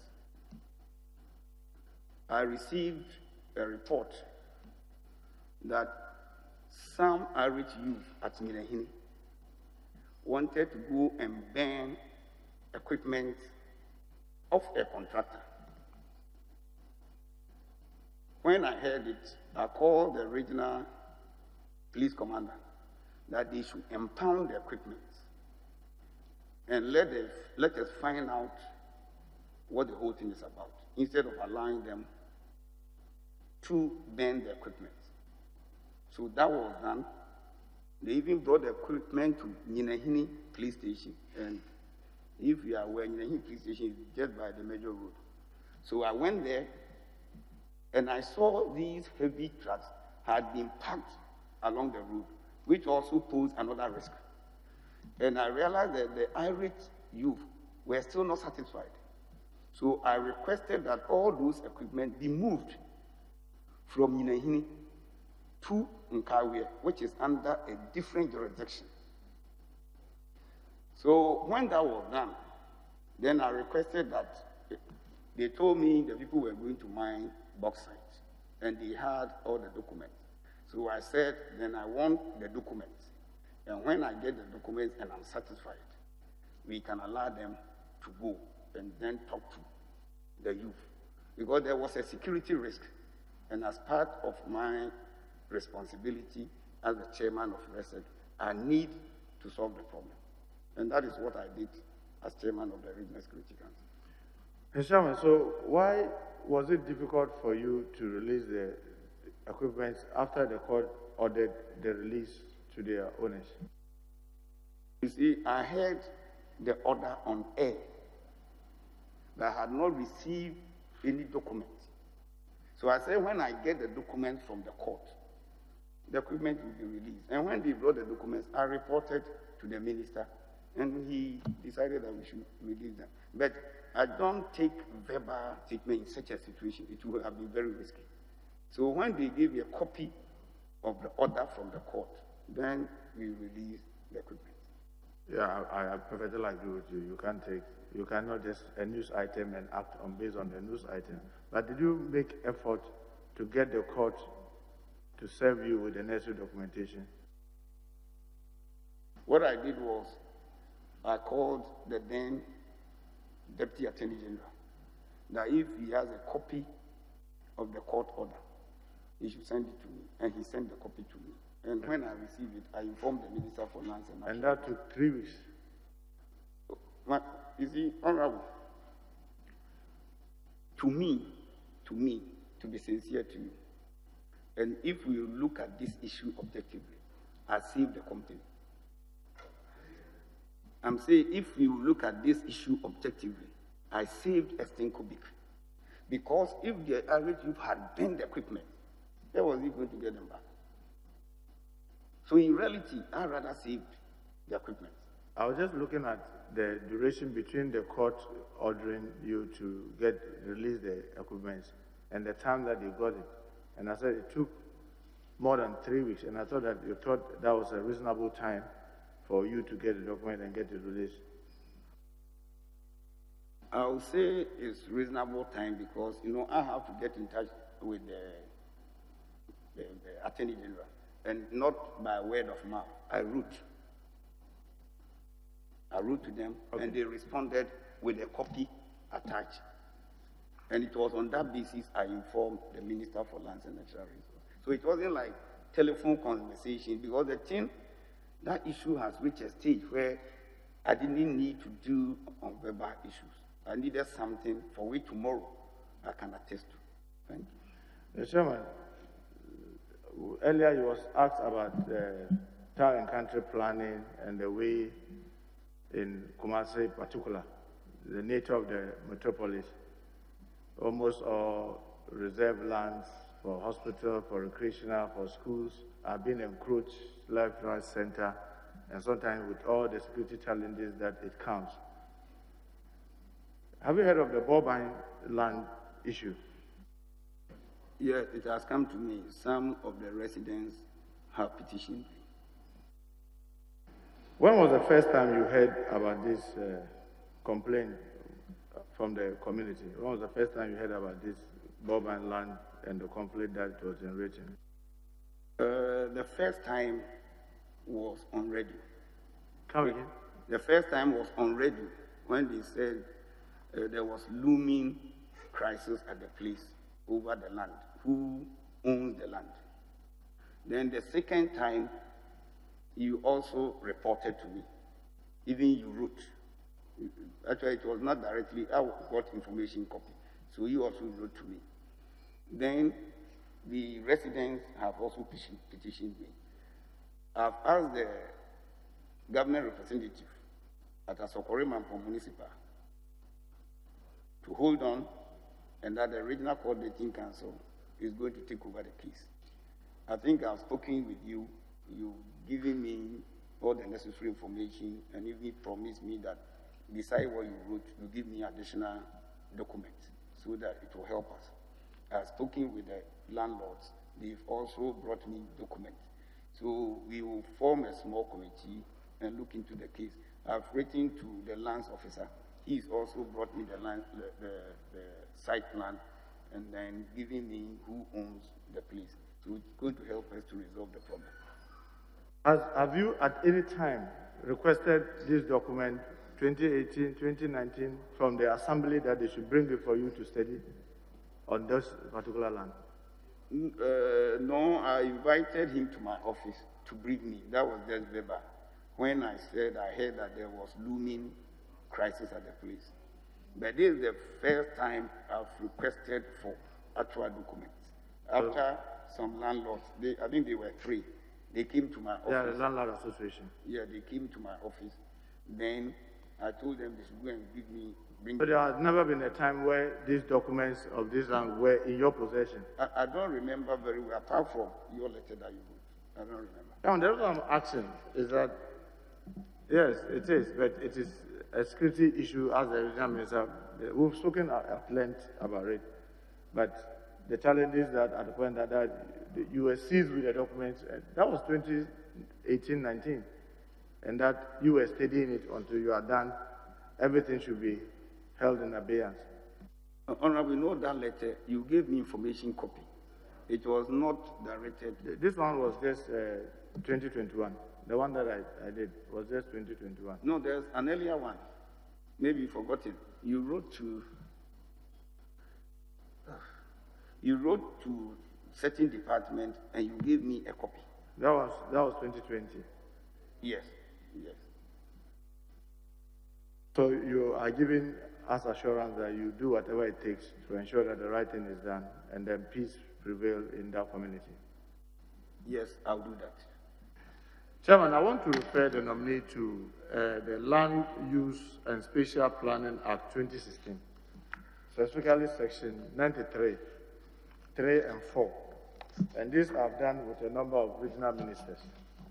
Because in 2016, this House decided that because of the rampant rezoning of public lands and other public reserve areas, if rezoning were going to be done, they have to come to this House for approval. But unfortunately, it looks like it's not been popularized. I just want to read that section for you.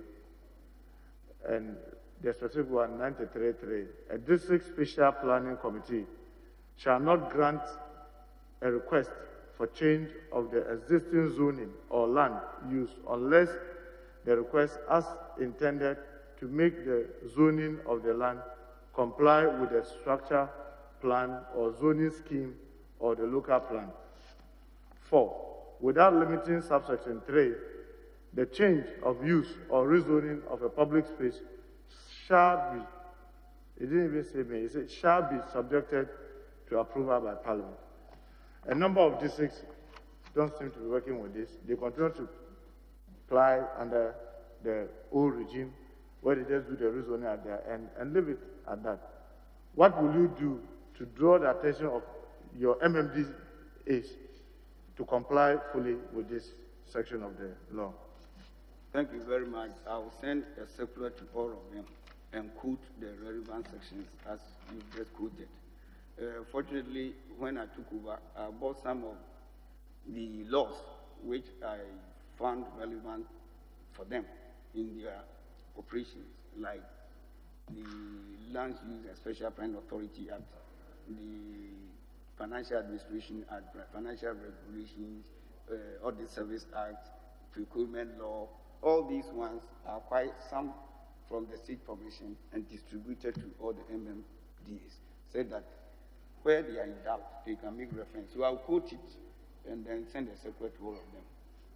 Mr. Chairman, the Atonsu Agogo Road, earlier it was asked, the contractor seemed to have abandoned the road. It's creating so much dust. It's affecting the hospital that is there, the schools around, and most importantly, asthmatic patients, simply because they are not even watering, which you know is part of the cost buildup. What are you going to do to ensure that even as they do the construction, they will control the dust so that the residents can live in harmony without, especially the asthmatic patients? Right. Thank you very much. We've discussed this issue several times with the contractor. Sometimes they could financial issues. And honorable member, if you admit that now we are still in the transition, and with this period, there's some sort of administrative inertia. There's some sort of administrative inertia because the Transition Act imposes some limitation in terms of financial obligations, recruitment, etc. So all these people you see as president representatives is not everything that they can do now, especially when it comes to financial issues. So maybe when the full complement of the government is formed, most of these problems will be rectified. Thank you. Mr. Chairman, earlier he was asked about the number of pregnancies in Ashanti region. Pregnancies among teenagers and students, and you said you were hearing it for the first time, right? I said I cannot sit before this August committee and see that I know everything. But this one I'm hearing for the first time because I'm human. I don't want to say I know everything. It's impossible. So if I don't know, it's better I say I don't know and go and find out rather than just going to say something which might mean I'm deceiving the House, which is not good. Thank you. My worry is that because you are the chair of the Regional Coordinating Council, and almost all the heads of the regional agencies are on that committee, the Regional Coordinating, the Council, and they report to you the activities under them within the region. So I was surprised that this hadn't come to your notice. Yes, you are right. You know, if you look at the membership of the Regional Coordinating Council, you have the presiding members of all the MMDs, the MMDCs, you have representatives from the Regional House of Chiefs, then all the regional heads are members without voting rights. Yeah. Because Ashanti region, we have 43 MMDs, even the presiding members and the MMDCs alone, that is 83. And when you add the regional heads, it's over 100, getting to about 140 something. Because of this, we could not meet during the COVID period. We could not. You know, we are supposed to have at least 2 regional coordinating council meetings. But the COVID started somewhere middle of March 2020. And because of that, if I tell you regional coordinating council we could meet, we didn't. Because definitely we are going to break the social distancing protocol. Thank you. Mr. Chairman, last. Do you own a small-scale mining license? I don't. And are you in partnership with any small-scale mining company? No. Small-scale? No. And have you ever aided any small-scale mining company in its operation? No. Thank you, Mr. Yes, Deputy Chairman. The nominee is in attire of cultural significance. When we were sworn in, I wore kente, and I was told that my kente had no name. Well, I was at a loss. You are an Ashanti. Can you, because you didn't wear this just for the sake of it, can you tell us the meaning of this kente?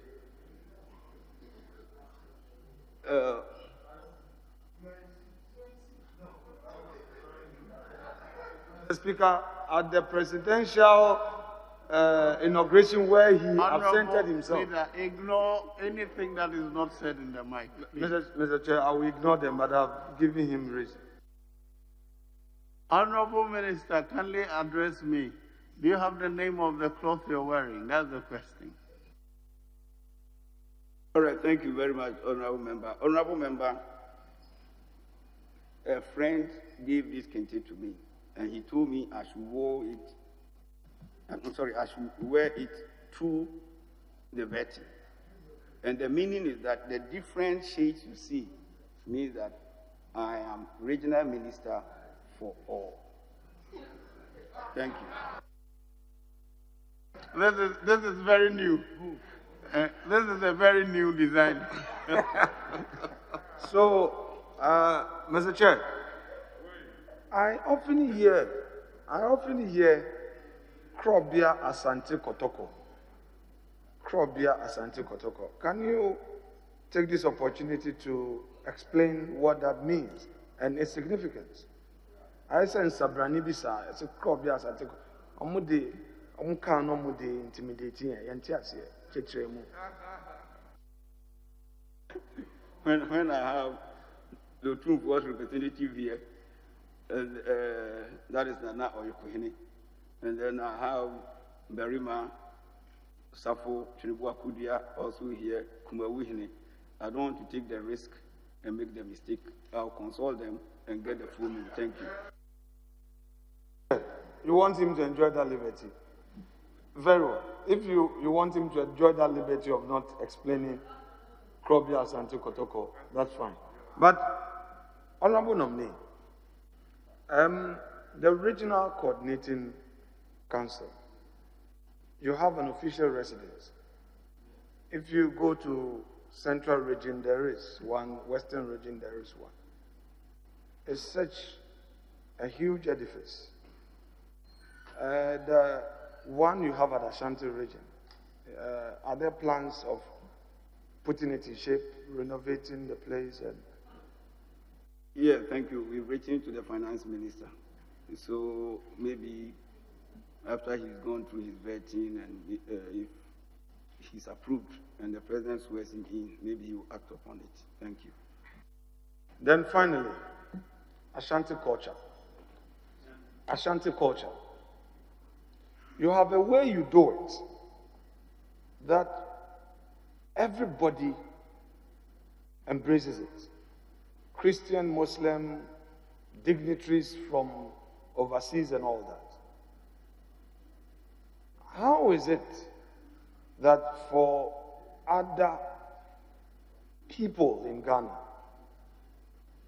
when they want to put out their culture, it is often seen as fetish? People don't engage. But you are able to proudly put yours out. Can you tell us how you've done that? How you do it? How you've made it an all-embracing aspect of your lives? Thank you very much. First of all, I don't know, and I will never say the culture of any group apart from Ashanti's fetish. Well, I want to disassociate myself with that. I will not say that. The Ashanti region is slightly different from all the other regions, in that with all the other regions, every paramount chief has his powers, has his territory, and controls that portion. When you come to Ashanti, we all pay reverence to Otumfuo the king. So when Otumfuo sits, everybody will obey whatever he says. And it's a tradition, a tested tradition that has been there for years. More than 300 years. So it's even older than modern Ghana. And they see themselves as one because they use one common language.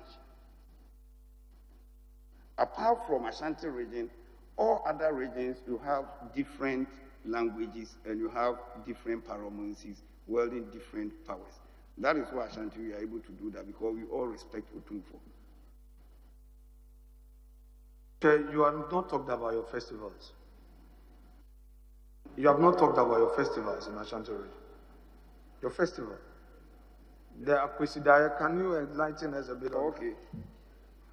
You know, during Akwesidaya, that is when all the chiefs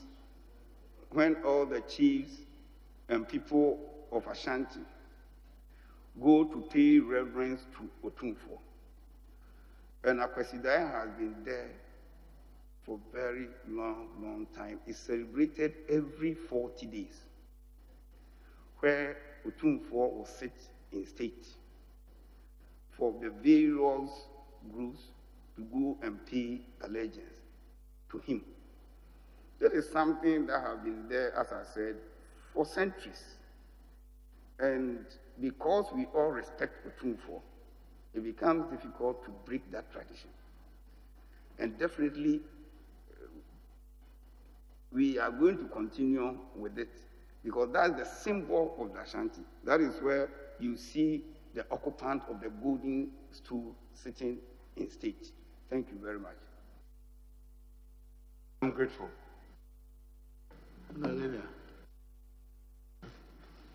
Chairman, I intend to be brief, since the Honorable Muntaka knows the Ashanti region better than I do and appreciates its problem better than I do. But Minister nominee, communities such as Yalwa, Yati, Abuabu number 1, number 2, Asakori Mampong, and then Sabon Zongo, The youth are enthusiastic about soccer, football, yet they have no opportunity of training pitches for the purpose of exercising and equipping themselves with skills. Ashanti does have enormous opportunity of training out footballers who can be legends. What plans do you have for the Ashanti youth in generally, particularly in those areas that I have mentioned? Thank you, Chair. Thank you very much, Honorable Member. Honorable Chair, now football is a business, and we need to take it seriously.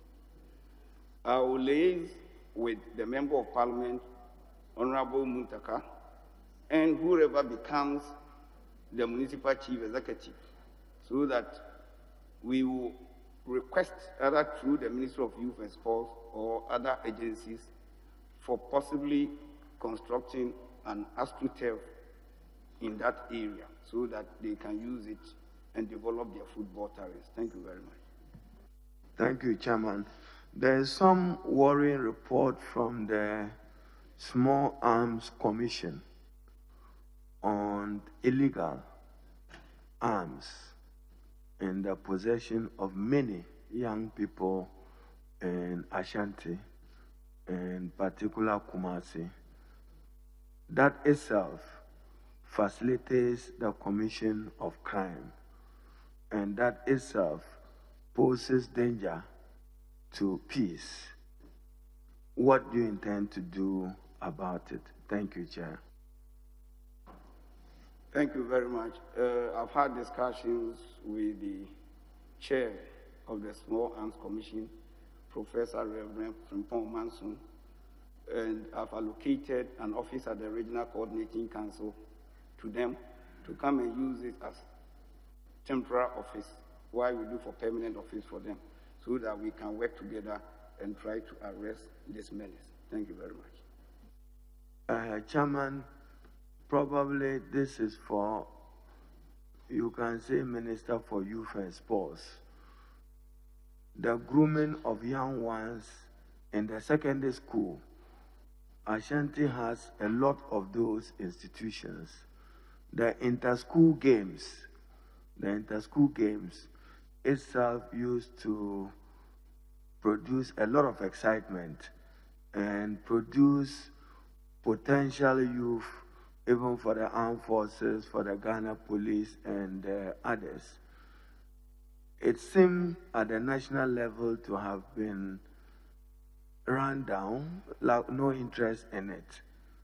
What do you intend to do to ignite new enthusiasm in those areas and to get those activities organized in the region?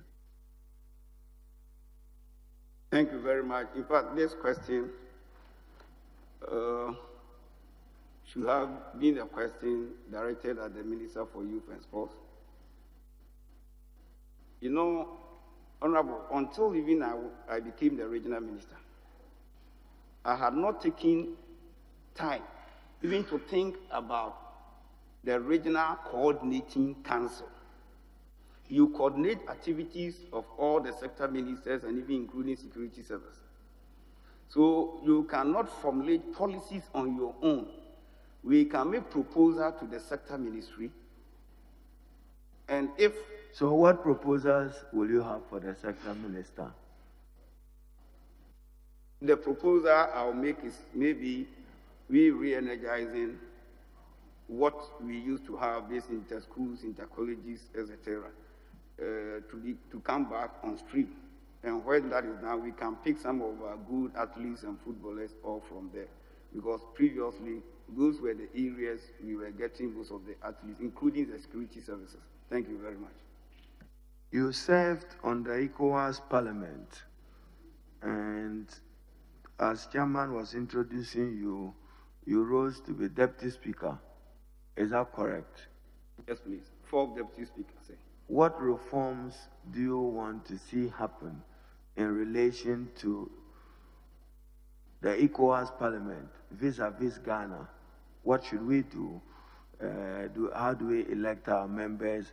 What more pronounced role do you want the ECOWAS Parliament to play? Thank you, Chair. Thank you very much. If members will recall, somewhere in 2014, we submitted a proposal where we had wanted member states to elect members to the ECOWAS Parliament outside the national parliament. But this was shut down here during the Authority of Health and State Summit here in Accra. I also say they can still fight for that so that they can get enhancement of their activities at the ECOWAS Parliament level. Again, we may have to look at the contributions towards ECOWAS and this issue of sovereignty. If you take the funding of ECOWAS, Nigeria contributes about 60%. Ghana contributes about 15%. That's the second highest. Between the two alone is about 75%. But when it comes to voting, it's sovereignty basis. So each country has the same vote. We may have to look at all these things going forward. Thank you, Chairman. Chairman, just concluding on your CV, the last page 9, what is it that I'm reading? Letter of commendation and award of 1 million Ghana cedis. Is that right? Yeah. Who gave you the award of 1 million Ghana cedis? It's Agricultural Development Bank. And they gave you 1 million? Yes, those days. Not for what? Now. For 2,000. What? For what? And it's unfortunate for good performance. Let me see if I can get it somewhere here. 1 million those days is 2,000. It's unfortunate that I didn't know you. It's unfortunate I didn't know you and you were not my friend. I would have shared with you, but this is what I shared with my staff. I'm not interested in the sharing. Is that reflecting correctly? 1 million Ghana cedis? No, Ghana cedis. So you look at it. Cedis. There's no Ghana there. Okay. Read it well. 1 million cedis. Yeah, that's the old cedis. You are still reporting as at then. 100,000. No. It just struck me. Now, when you are responding to the Honorable Deputy Leader, you said your beautiful, the kente you are wearing was a gift. Gift, is that correct? Use your mic. Use your mic. Oh, it's a gift. Yeah, it's a gift from a friend. Gift registered within the code and ethics of Ghana as required by law. No, not that one. Or this one, Chairman says it doesn't qualify. So it doesn't qualify. I'll end with a profound statement that Olusegun Obasanjo made about gifts in the true cultural sense. Yes. And gifts meant to corrupt. That is not to associate you with it. He said that those other gifts that are cultural, they are normally a token, and they are given in the open. I hope that this gift of Kente is a token, and is given in the open. Chairman, with this, I'm done. Thank you. Yes, it was given in the open in the presence of my wife and my family members. and you can see, Honorable, you can see my beautiful wife sitting there giving me the support. Unfortunately, we can't see her face. So. Honorable Minister, I just want to make this observation. For all the entries to and exit of Kumasi, from Santasi entering Kumasi, Atonsu, your constituency, entering Kumasi, Swami, entering Kumasi, Bekwai is part of Santasi. You see that the traffic holdups in the evenings and in the mornings are extreme now. When I was a young man, even with my rickety vehicle, 20 minutes from Anyankwanta to Santasi, 20 minutes, I'm there. But today, nothing will let me leave Bekwai for Kumasi in the morning, because I will spend not less than 2 hours That's about 30 kilometers. My observation is that the problem has nothing other than driver indiscipline. Look at all the places where the bottlenecks are. You spend about an hour from Kochi. When you get to Odenaho-Kwadaso, the problem is the drivers who are using the left and right as stations. As soon as you cross there, there's a free movement. When you're coming from your constituency, you get to Atonsu, the problem is at the station, opposite the hospital. As soon as you leave there, there's a free movement. Coming from Sunyani towards Prempeh College, the problem is just around where the station is. I urge you to, at the very least, put your security men to regulate the activities of the commercial drivers that have created stations at those entrances. It will ease the traffic for us. On that note, we thank you for attending upon the House to answer questions. You are discharged for now. You hear from us. Thank you. Thank you very much, Honorable Chairman. I'm very grateful to you. Thank you.